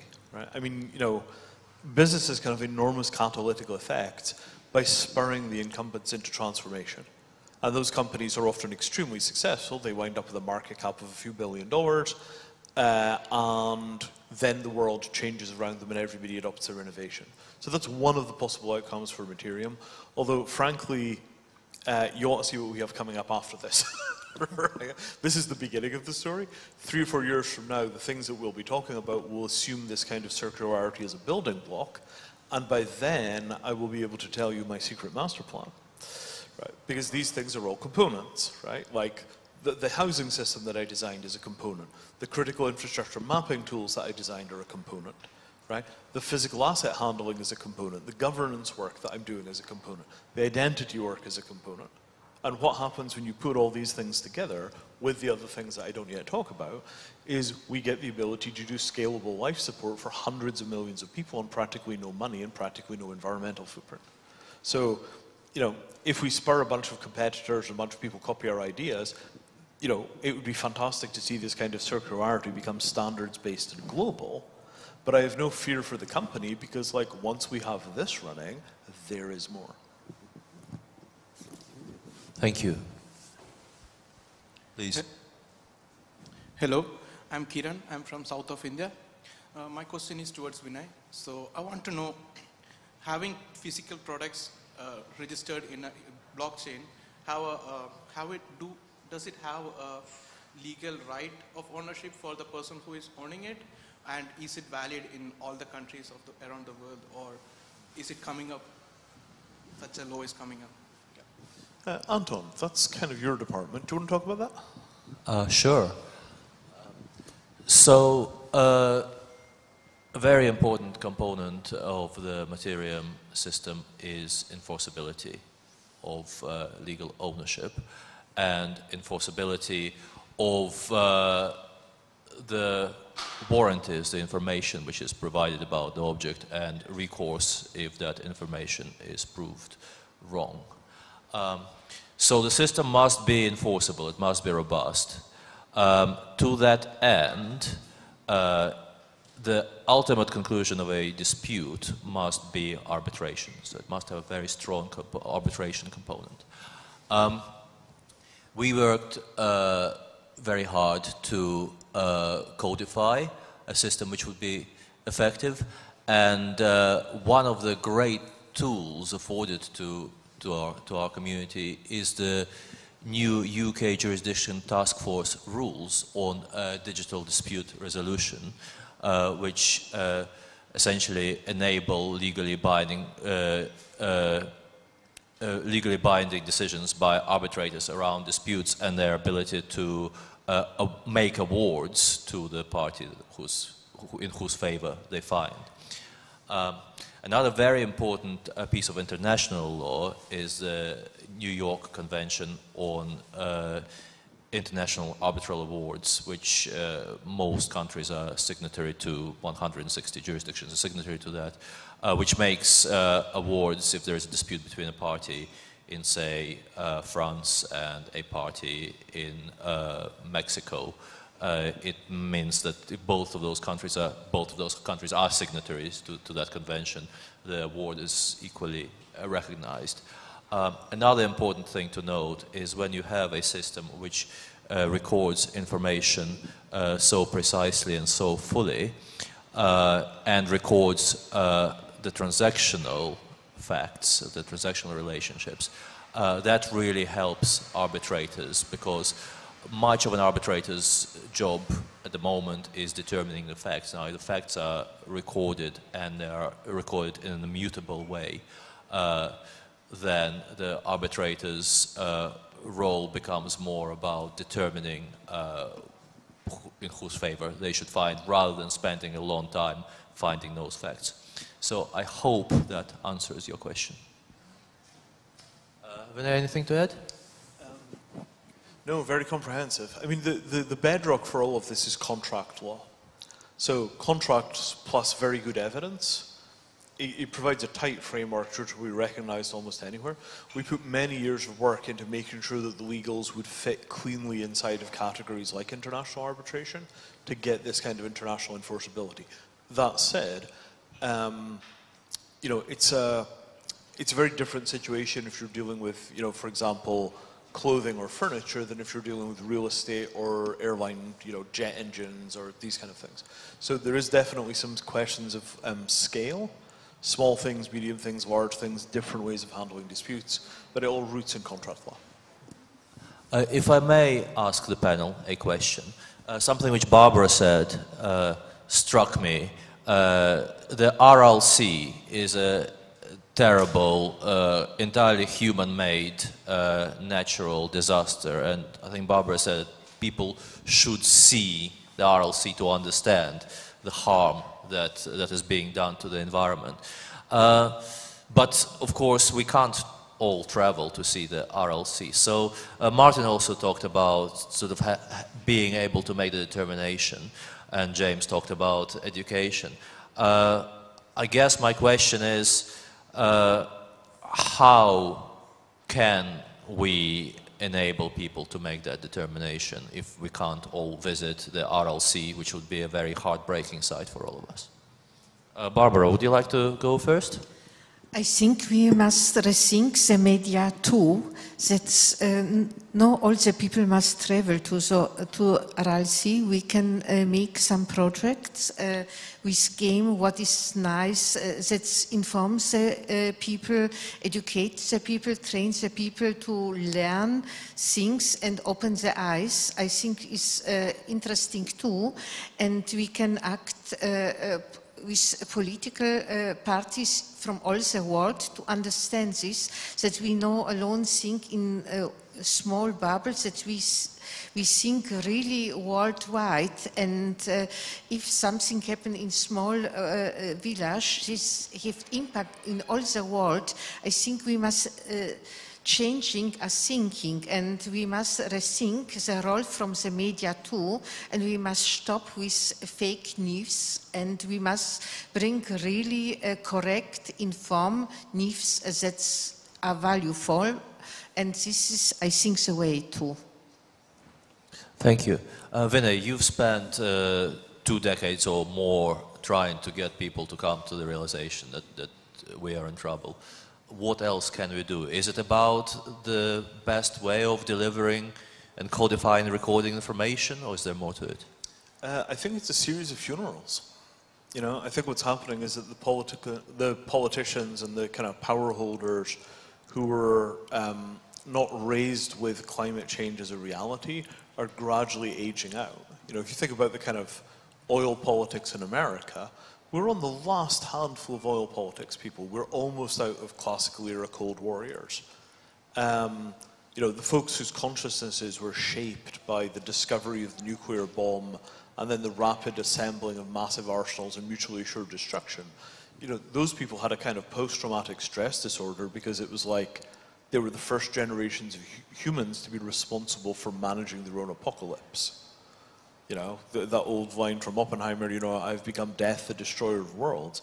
The generation of political leaders that had that as their lived experience were not really able to do anything about climate change, right? The scientific data wasn't strong enough, but also they'd kind of had their crisis, and if it wasn't thermonuclear war, they were finding it quite hard to care about, you know? So I think that as those generations age out, what we're getting are people that are in power now have, you know, climate change has been real for their entire life, you know, at least their entire adult life. The next generation of political leaders, climate change will have been real from the age that they were very, very small children, and they will find it much easier to act. You know, when Greta Thunberg becomes, you know, the elected prime minister of, I don't know, let's say half of Europe, you know, you could very easily imagine that you will get radical climate transformation because the population that elects her for 4 or 5 countries simultaneously will wind up, you know, having the popular support to push the agenda, which will bring their economies in line with reality. Thank you. Martin, you talked about determination and making the determination, and you said that we are partially there. Yeah, unfortunately we're also partially not. So that kind of do it plus framework that I sketched out for you all is actually something that you can apply at different scales. You can apply it to an individual, you can apply it to a community, a household, a company, a state, a region, however you want to do it. And you can have degrees. You can be a bit more determined, or you can try and get a sense of, you know, how determined is the city, how determined is this room, you know, to act. And I suppose, Anton, your first, the starting point of this was Barbara's observation to do with RLC and, you know, determination to act. I guess we can all get overwhelmed with how big a problem there is, and we can lose sight of our ability to have traction on a problem. And one way of addressing that is to reframe what part of the problem you're dealing with. So I don't think that we need to determine, each of us individually, to reform governance structures, right? That might be a little bit difficult to start with. What we might do, though, is to determine that there is an emergency that I need to act upon, and for me to then think about what are the options for meaningful, measurable action that I can do, and what are the inputs that I can bring to bear, and what constitutes timely, effective action for me. And then as you build the capacity and do more, you think about what you can do collectively with others, and how you can help collectively for there to be determination, and collectively for options which are meaningful, and inputs, and so forth. And so I think, for me, the RLC isn't a problem that I'm going to focus on. And that's okay if I'm helping the possibility that people will focus on it, and I'm helping drive forwards a determination for people collectively to be going, what the hell are the options which are meaningful for us to do, and that I'm helping drive forwards that people are going to provide those inputs of money, skills, and using the precious resource of our time to get stuff done, and that I'm going to help drive forwards timely, effective action, and actually be part of a positive culture. So I think that all of us in this room, and both individually and with all of the organizations that we touch on and all the groups that we touch on, can do this. We can improve our determination, improve our options, find the inputs, and take action.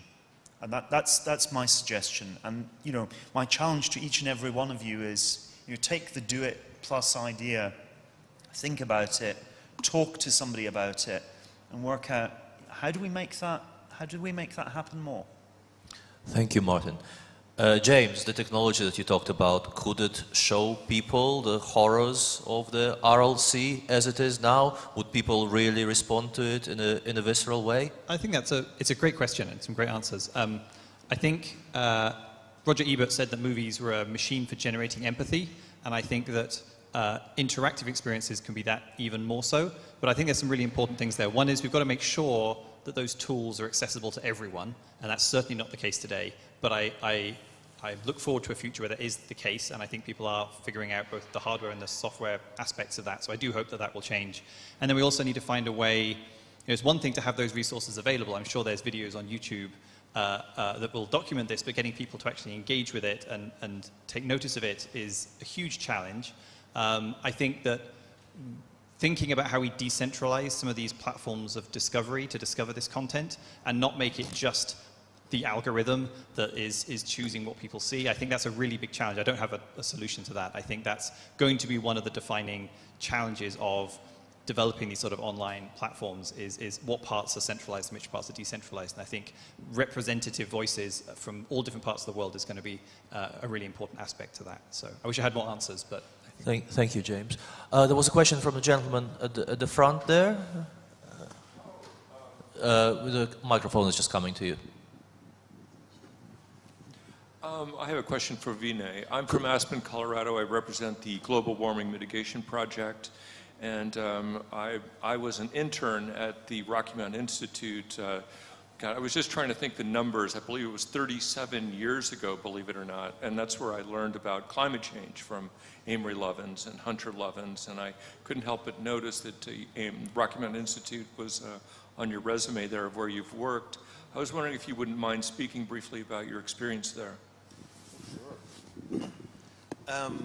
Oh, that's a crazy story. So the trouble really starts on the farm. You know, not Hunter, what I'm saying here.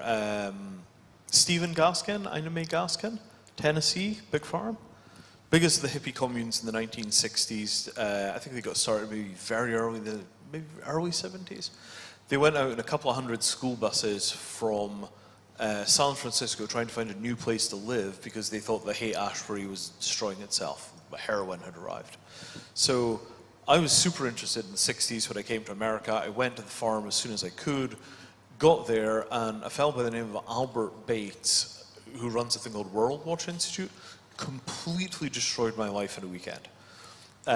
Question one, can you figure out how to make a geodesic dome with no waste? Because we're building the Buckminster Fuller designs and they're hard to build. And that set the entire direction of my life in terms of refugee sheltering, refugee management, all the rest of that.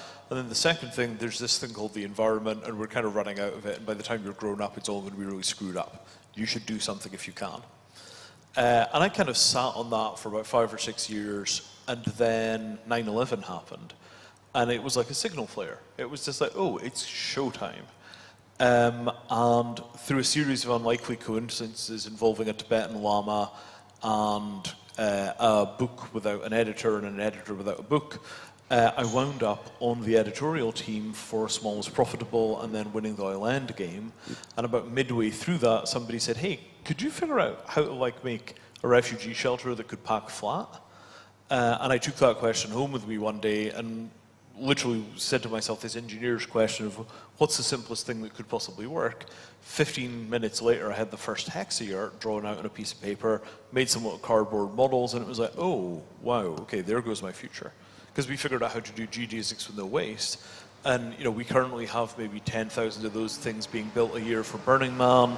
They're being deployed for homeless people in America. There's a variant called the Shift Pod, which is foldable and goes in the back of a trunk. They've got those things deployed in, I want to say, maybe Jordan. I think they've got quite a large refugee settlement in Jordan. There are a few countries where they're selling them. The critical infrastructure mapping stuff that I did, RMI had this model, which was the pipes and wires model. The autonomous buildings, here are the pipes that come in, here are the wires. I spent 5 years trying to figure out why that model didn't solve my problems, and eventually decided that the answer was critical infrastructure is what keeps you alive. And then that became a new model, which was too hot, too cold, hunger, thirst, illness, injury, and a technique called simple critical infrastructure maps. And I just have piles of this stuff, which is built very much on the Rocky Mountain Institute perspective. And that shaped the entire rest of my career. I keep actually trying to repatriate a whole bunch of that knowledge base to Rocky Mountain Institute. Like, hey, you want the refugee sheltering? You want the critical infrastructure mapping? I got the circular economy tooling. Come on, guys, let's do this thing. But it's become so big and so confusing, and nobody really remembers the old days. I haven't yet figured out how to have the conversation where I'm like, look, this stuff is directly genealogically descended from this Buckminster Fuller, Amory Lovins, Bill, who went off to do Bright Green. I can't remember, Bill Browning. There's this kind of, education that I got when I was working at the Institute that's resulted in these innovations.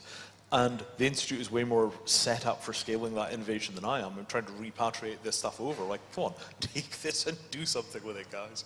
So yeah, it was hugely formative. I mean, RMI is like the finishing school for environmentalists in America. You go there, you work for 3 years, you burn out, you fall over, and then you go off and do something else. At least that's why it wasn't my day. But yeah, I mean, there's nowhere else like it on Earth. I mean, it really is like the Ark of the Covenant for the Buckminster Fuller transmission. Thank you, Vinay. That's a fascinating history. Did I see a hand up there? Hi, thank you. I'm Valerie McAlpine from IMA Protocol. Thank you for the talk. I'm very glad that I caught your tweet earlier today and decided to come along to hear you speak, and it was very interesting to hear about Mattereum. My question kind of relates to something that James said a little while ago about the element of recourse and about the dispute resolution layer in Mattereum. And I noticed that you explained you were using the traditional legal system. I wondered if I noticed in the slides that you kind of flashed through, you had a great emphasis on decentralisation and on DAOs. And I wondered if you had plans to decentralise the dispute resolution layer as an eventual thing, or if you were going to try and rely on the traditional legal system with all its capriciousness. So here we've got to be philosophical for a second.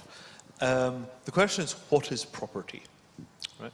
And our answer to what is property when we're dealing with physical property is anything that the state will use violence to return to your ownership. right? And this is a very hardcore definition of property, comes out, really, fundamental libertarian and anarchist thinking.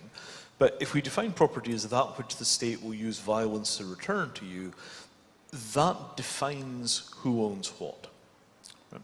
So our mission with Mattereum is to find a way of taking the digital reality of the blockchain and representing it to the state in a way that will enable the state to take the status of the blockchain as being an accurate record of who owns what, and then it will use whatever violence is necessary to maintain those property rights. Now, to get there, you need to use a lot of contract law, and you need to use very careful construction of things like the evidence base for arbitration to get rulings, to get solid rules. In that process, if we insert any elements that the state doesn't understand or doesn't trust, we lose the ability to control physical property, because the state will simply refuse to enforce, and then the system begins to fail. So what we refer to as the hard path, or the unhappy path, always uses constructs that the state is fully familiar with and fully recognizes and fully understands. Contract law, evidence, arbitration, digital signatures, all things that have enormous weights of law and prior experience behind them. That system, it's not that it isn't innovative, but it's a bunch of very, very standard components put together in a slightly unusual configuration. None of the actual components themselves are controversial, and the configuration took us several years to design and an enormous amount of legal work. On the other hand, if we have two parties that are in a dispute, right, I say, hey, you told me this clicker worked, and actually it's not compatible with Anton's rig and we have a problem, and I make a claim, and then you refuse to pay the claim. At that point, there is a persuasion period that comes before we get to the fully unhappy path with arbitrators and state involvement and lawyers coming out of our ears. In that period, that's where the decentralized dispute resolution comes in.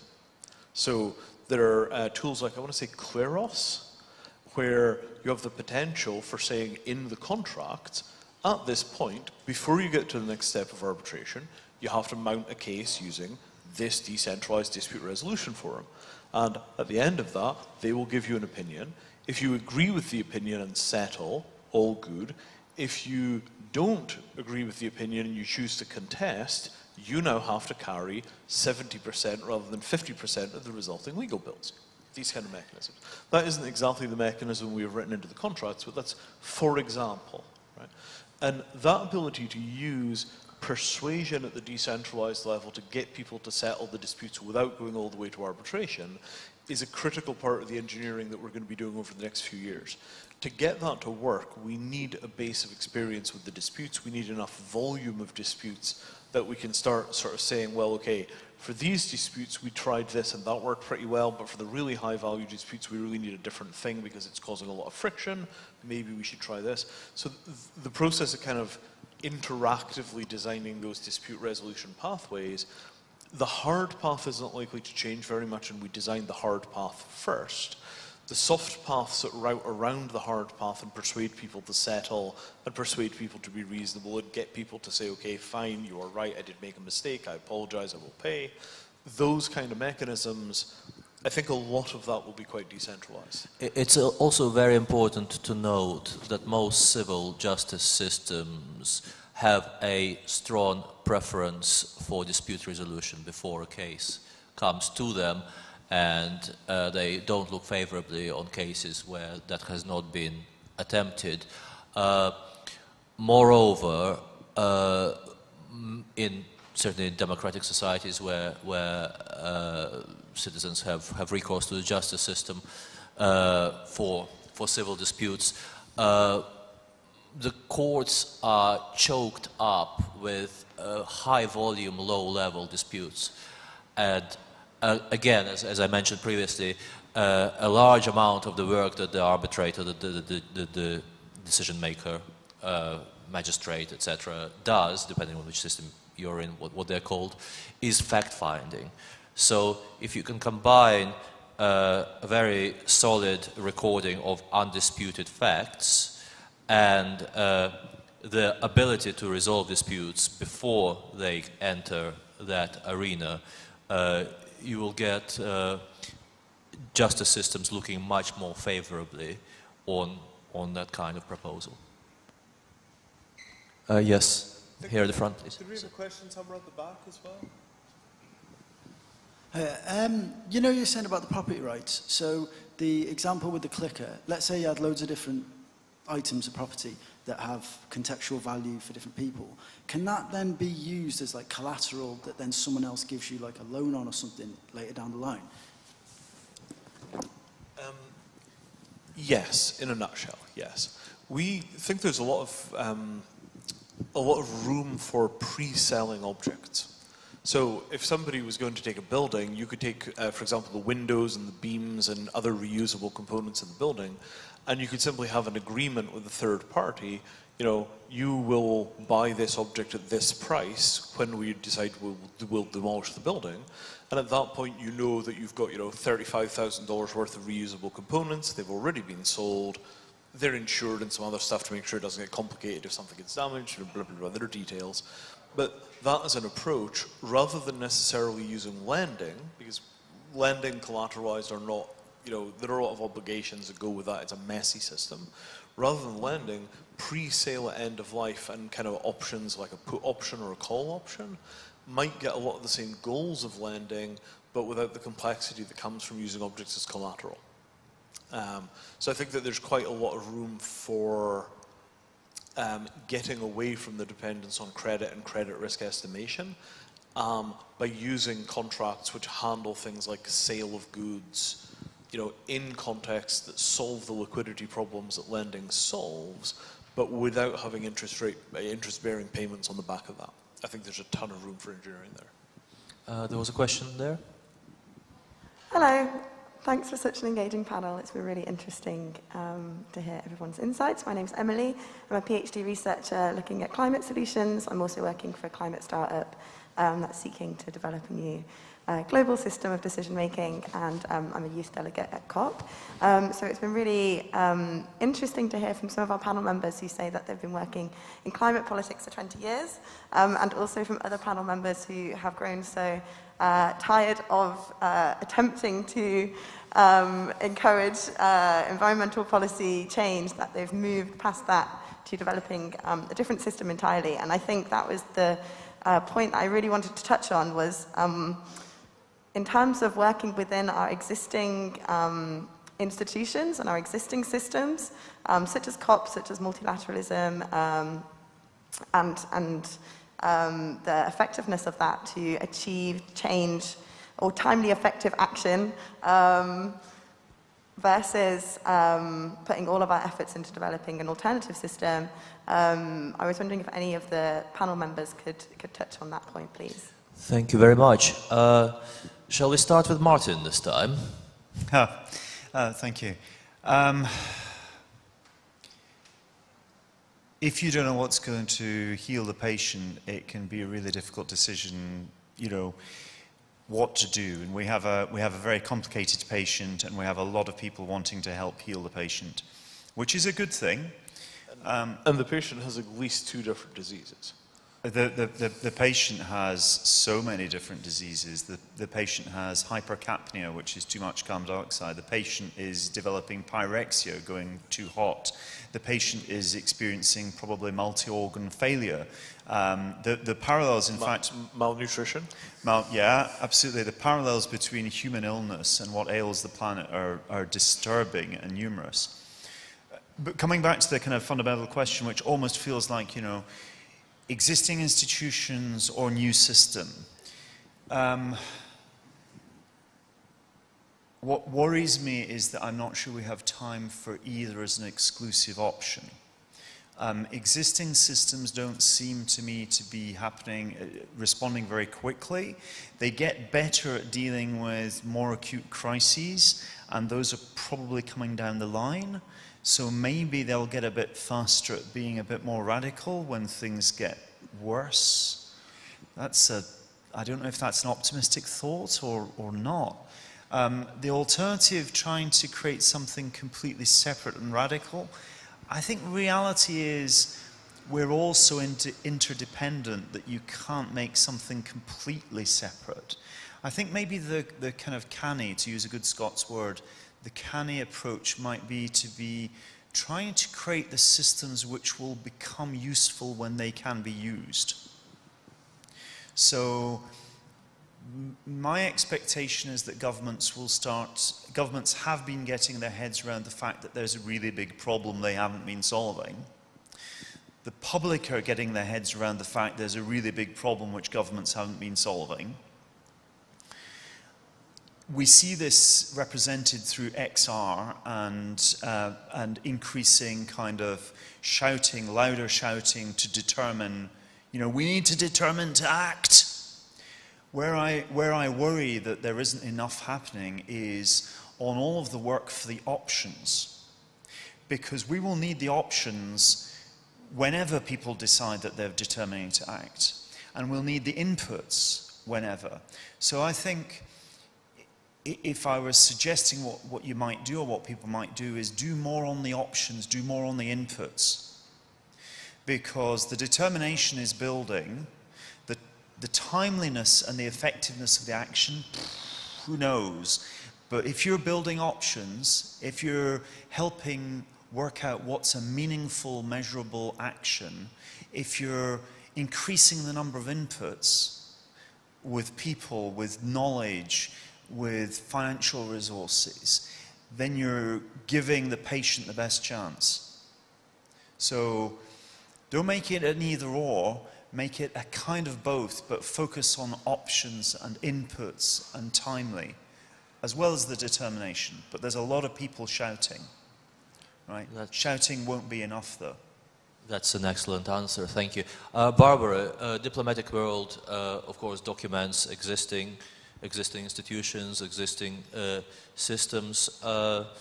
What would you say to the questioner?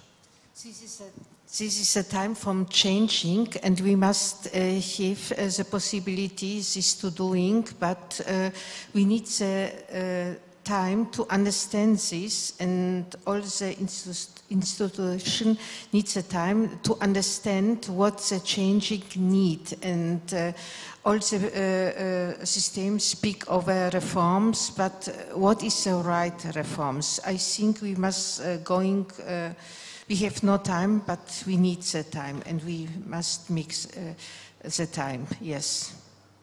James, thank you, Barbara. Technology companies often don't engage with politics, but they often create systems which are alternatives to what already exists, until sometimes they get regulated or they don't get regulated, and those alternatives kind of become the new normal, I guess, to use a phrase. What do you think of that question, and how would you respond? I'm not sure there's a lot I can add, our esteemed panelists here. I mean, I think the only thing I would take away was it's interesting when you see companies pushing, private companies and technology companies pushing governments for more stringent regulation.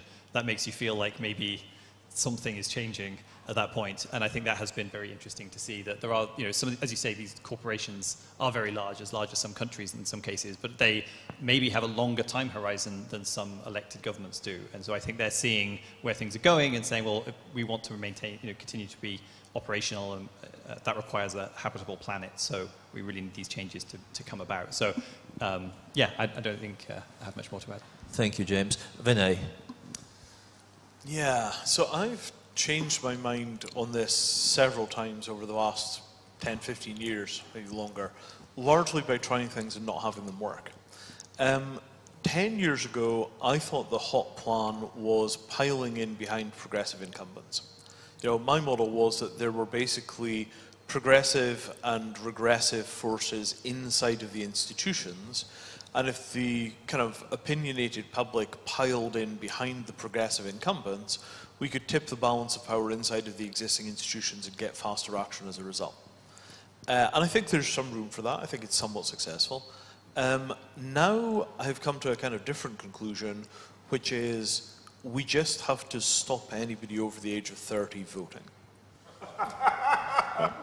The existing democratic machinery is fine, but we're in a position where, because the younger generation is much smaller than the older generation, the younger generation have lost control of their futures. Society is reflecting the interests of the people that will be dead before climate change really hits. They're very numerous, they're very wealthy, and they've corrupted democracy for their own benefit. And the problem of democracy is always, democracy is two wolves and a sheep discussing what's for dinner. Right? So the old are destroying the futures of the young as a way of maintaining their enormous pension pots and their 5-bedroom, 3-car garage houses. And inside of a constitutional democracy, if you don't have some kind of civil right or human rights argument that says a piece of legislation is illegal, you can't do anything about democratic representation. Right?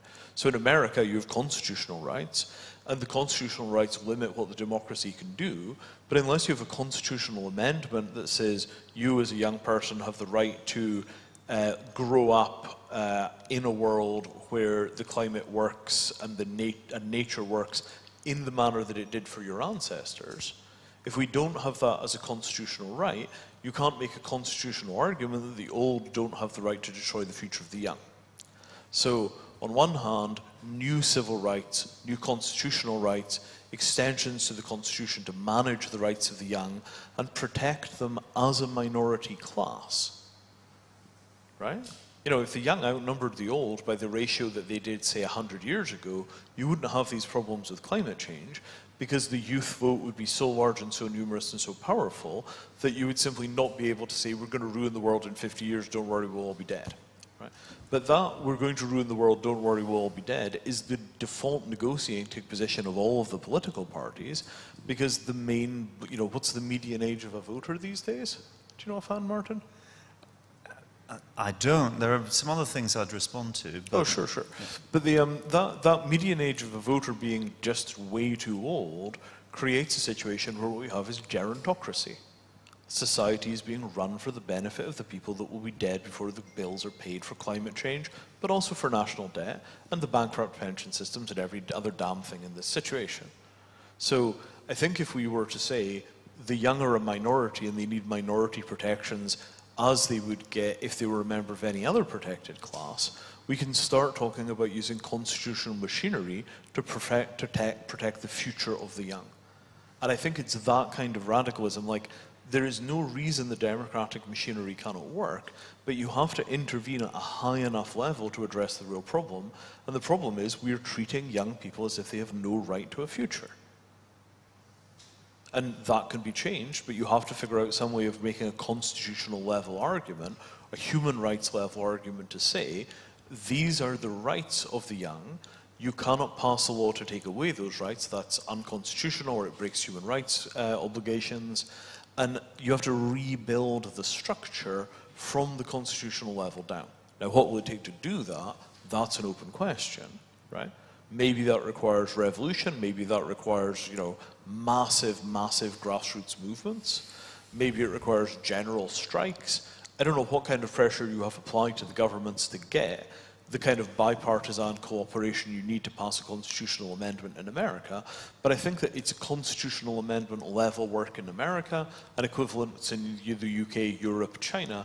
I think you have to go in at that level of human rights to be able to say, okay, the young have this right to a future, and the machinery of government does not have the right to act in ways which take their rights away.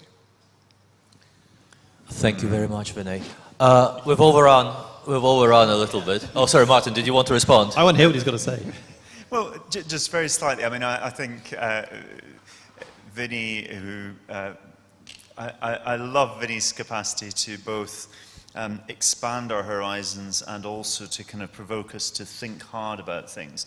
There's a lot in there which I completely agree with in terms of the extent to which the older political generations have failed the future. The future both for the young, but also for the future aspirations and hopes of people who are older who care about the future of the young.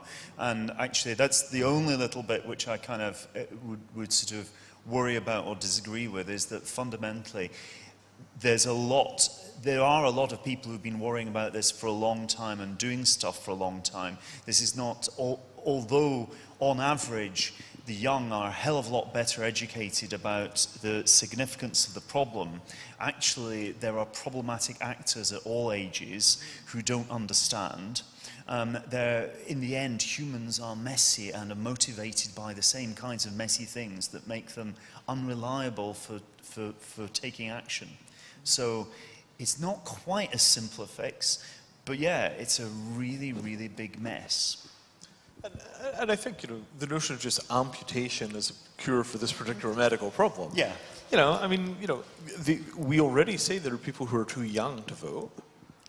You could very easily say there are people who are too old to vote. It's a very small tweak for a lot of radical change. Sure, but be careful if you amputate, that you're amputating the limb and not the head. Well, you know, we'll see how it goes. But this is an example of the kind of, you know, opening up of political horizons. When it struck me that, you know, we say that people who are, you know, under, say, 18 are too irresponsible to be allowed to vote, you know, what is the argument that if people who are over, let's say, 70 are on average voting for total destruction of the future, that they are not also too irresponsible to be able to vote? Like, once you frame that question and say, you know, what are the requirements for franchise, maybe the answer is not to remove the vote from anybody over 30. Maybe the answer is to drop the age of democratic franchise to 5. Right? There's a much wider problem, though, with democracy, which is that democracy is not defined, or the outcomes of democracy are not necessarily defined on polling day. Because actually on polling day you're simply getting to pick between the plates which are put in front of you. You're not actually in the kitchen defining what the recipes are and the dishes which are being taken out, amongst which you have to choose. And actually democracy, this is a really long other evening conversation, folks, the problems with democracy. Yeah, maybe that's for an after-session conversation. Indeed, and I'm being reminded that we've already overrun the time slot. So please come and speak to the panelists after this event.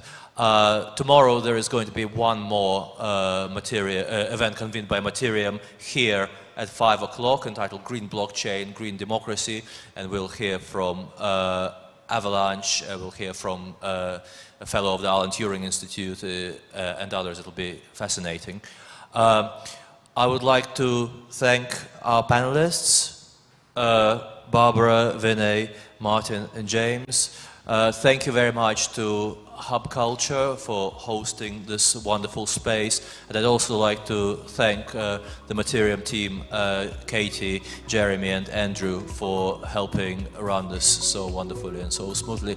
Thank you so much, and we hope to see some of you tomorrow at 5 o'clock. Thank you, Anton.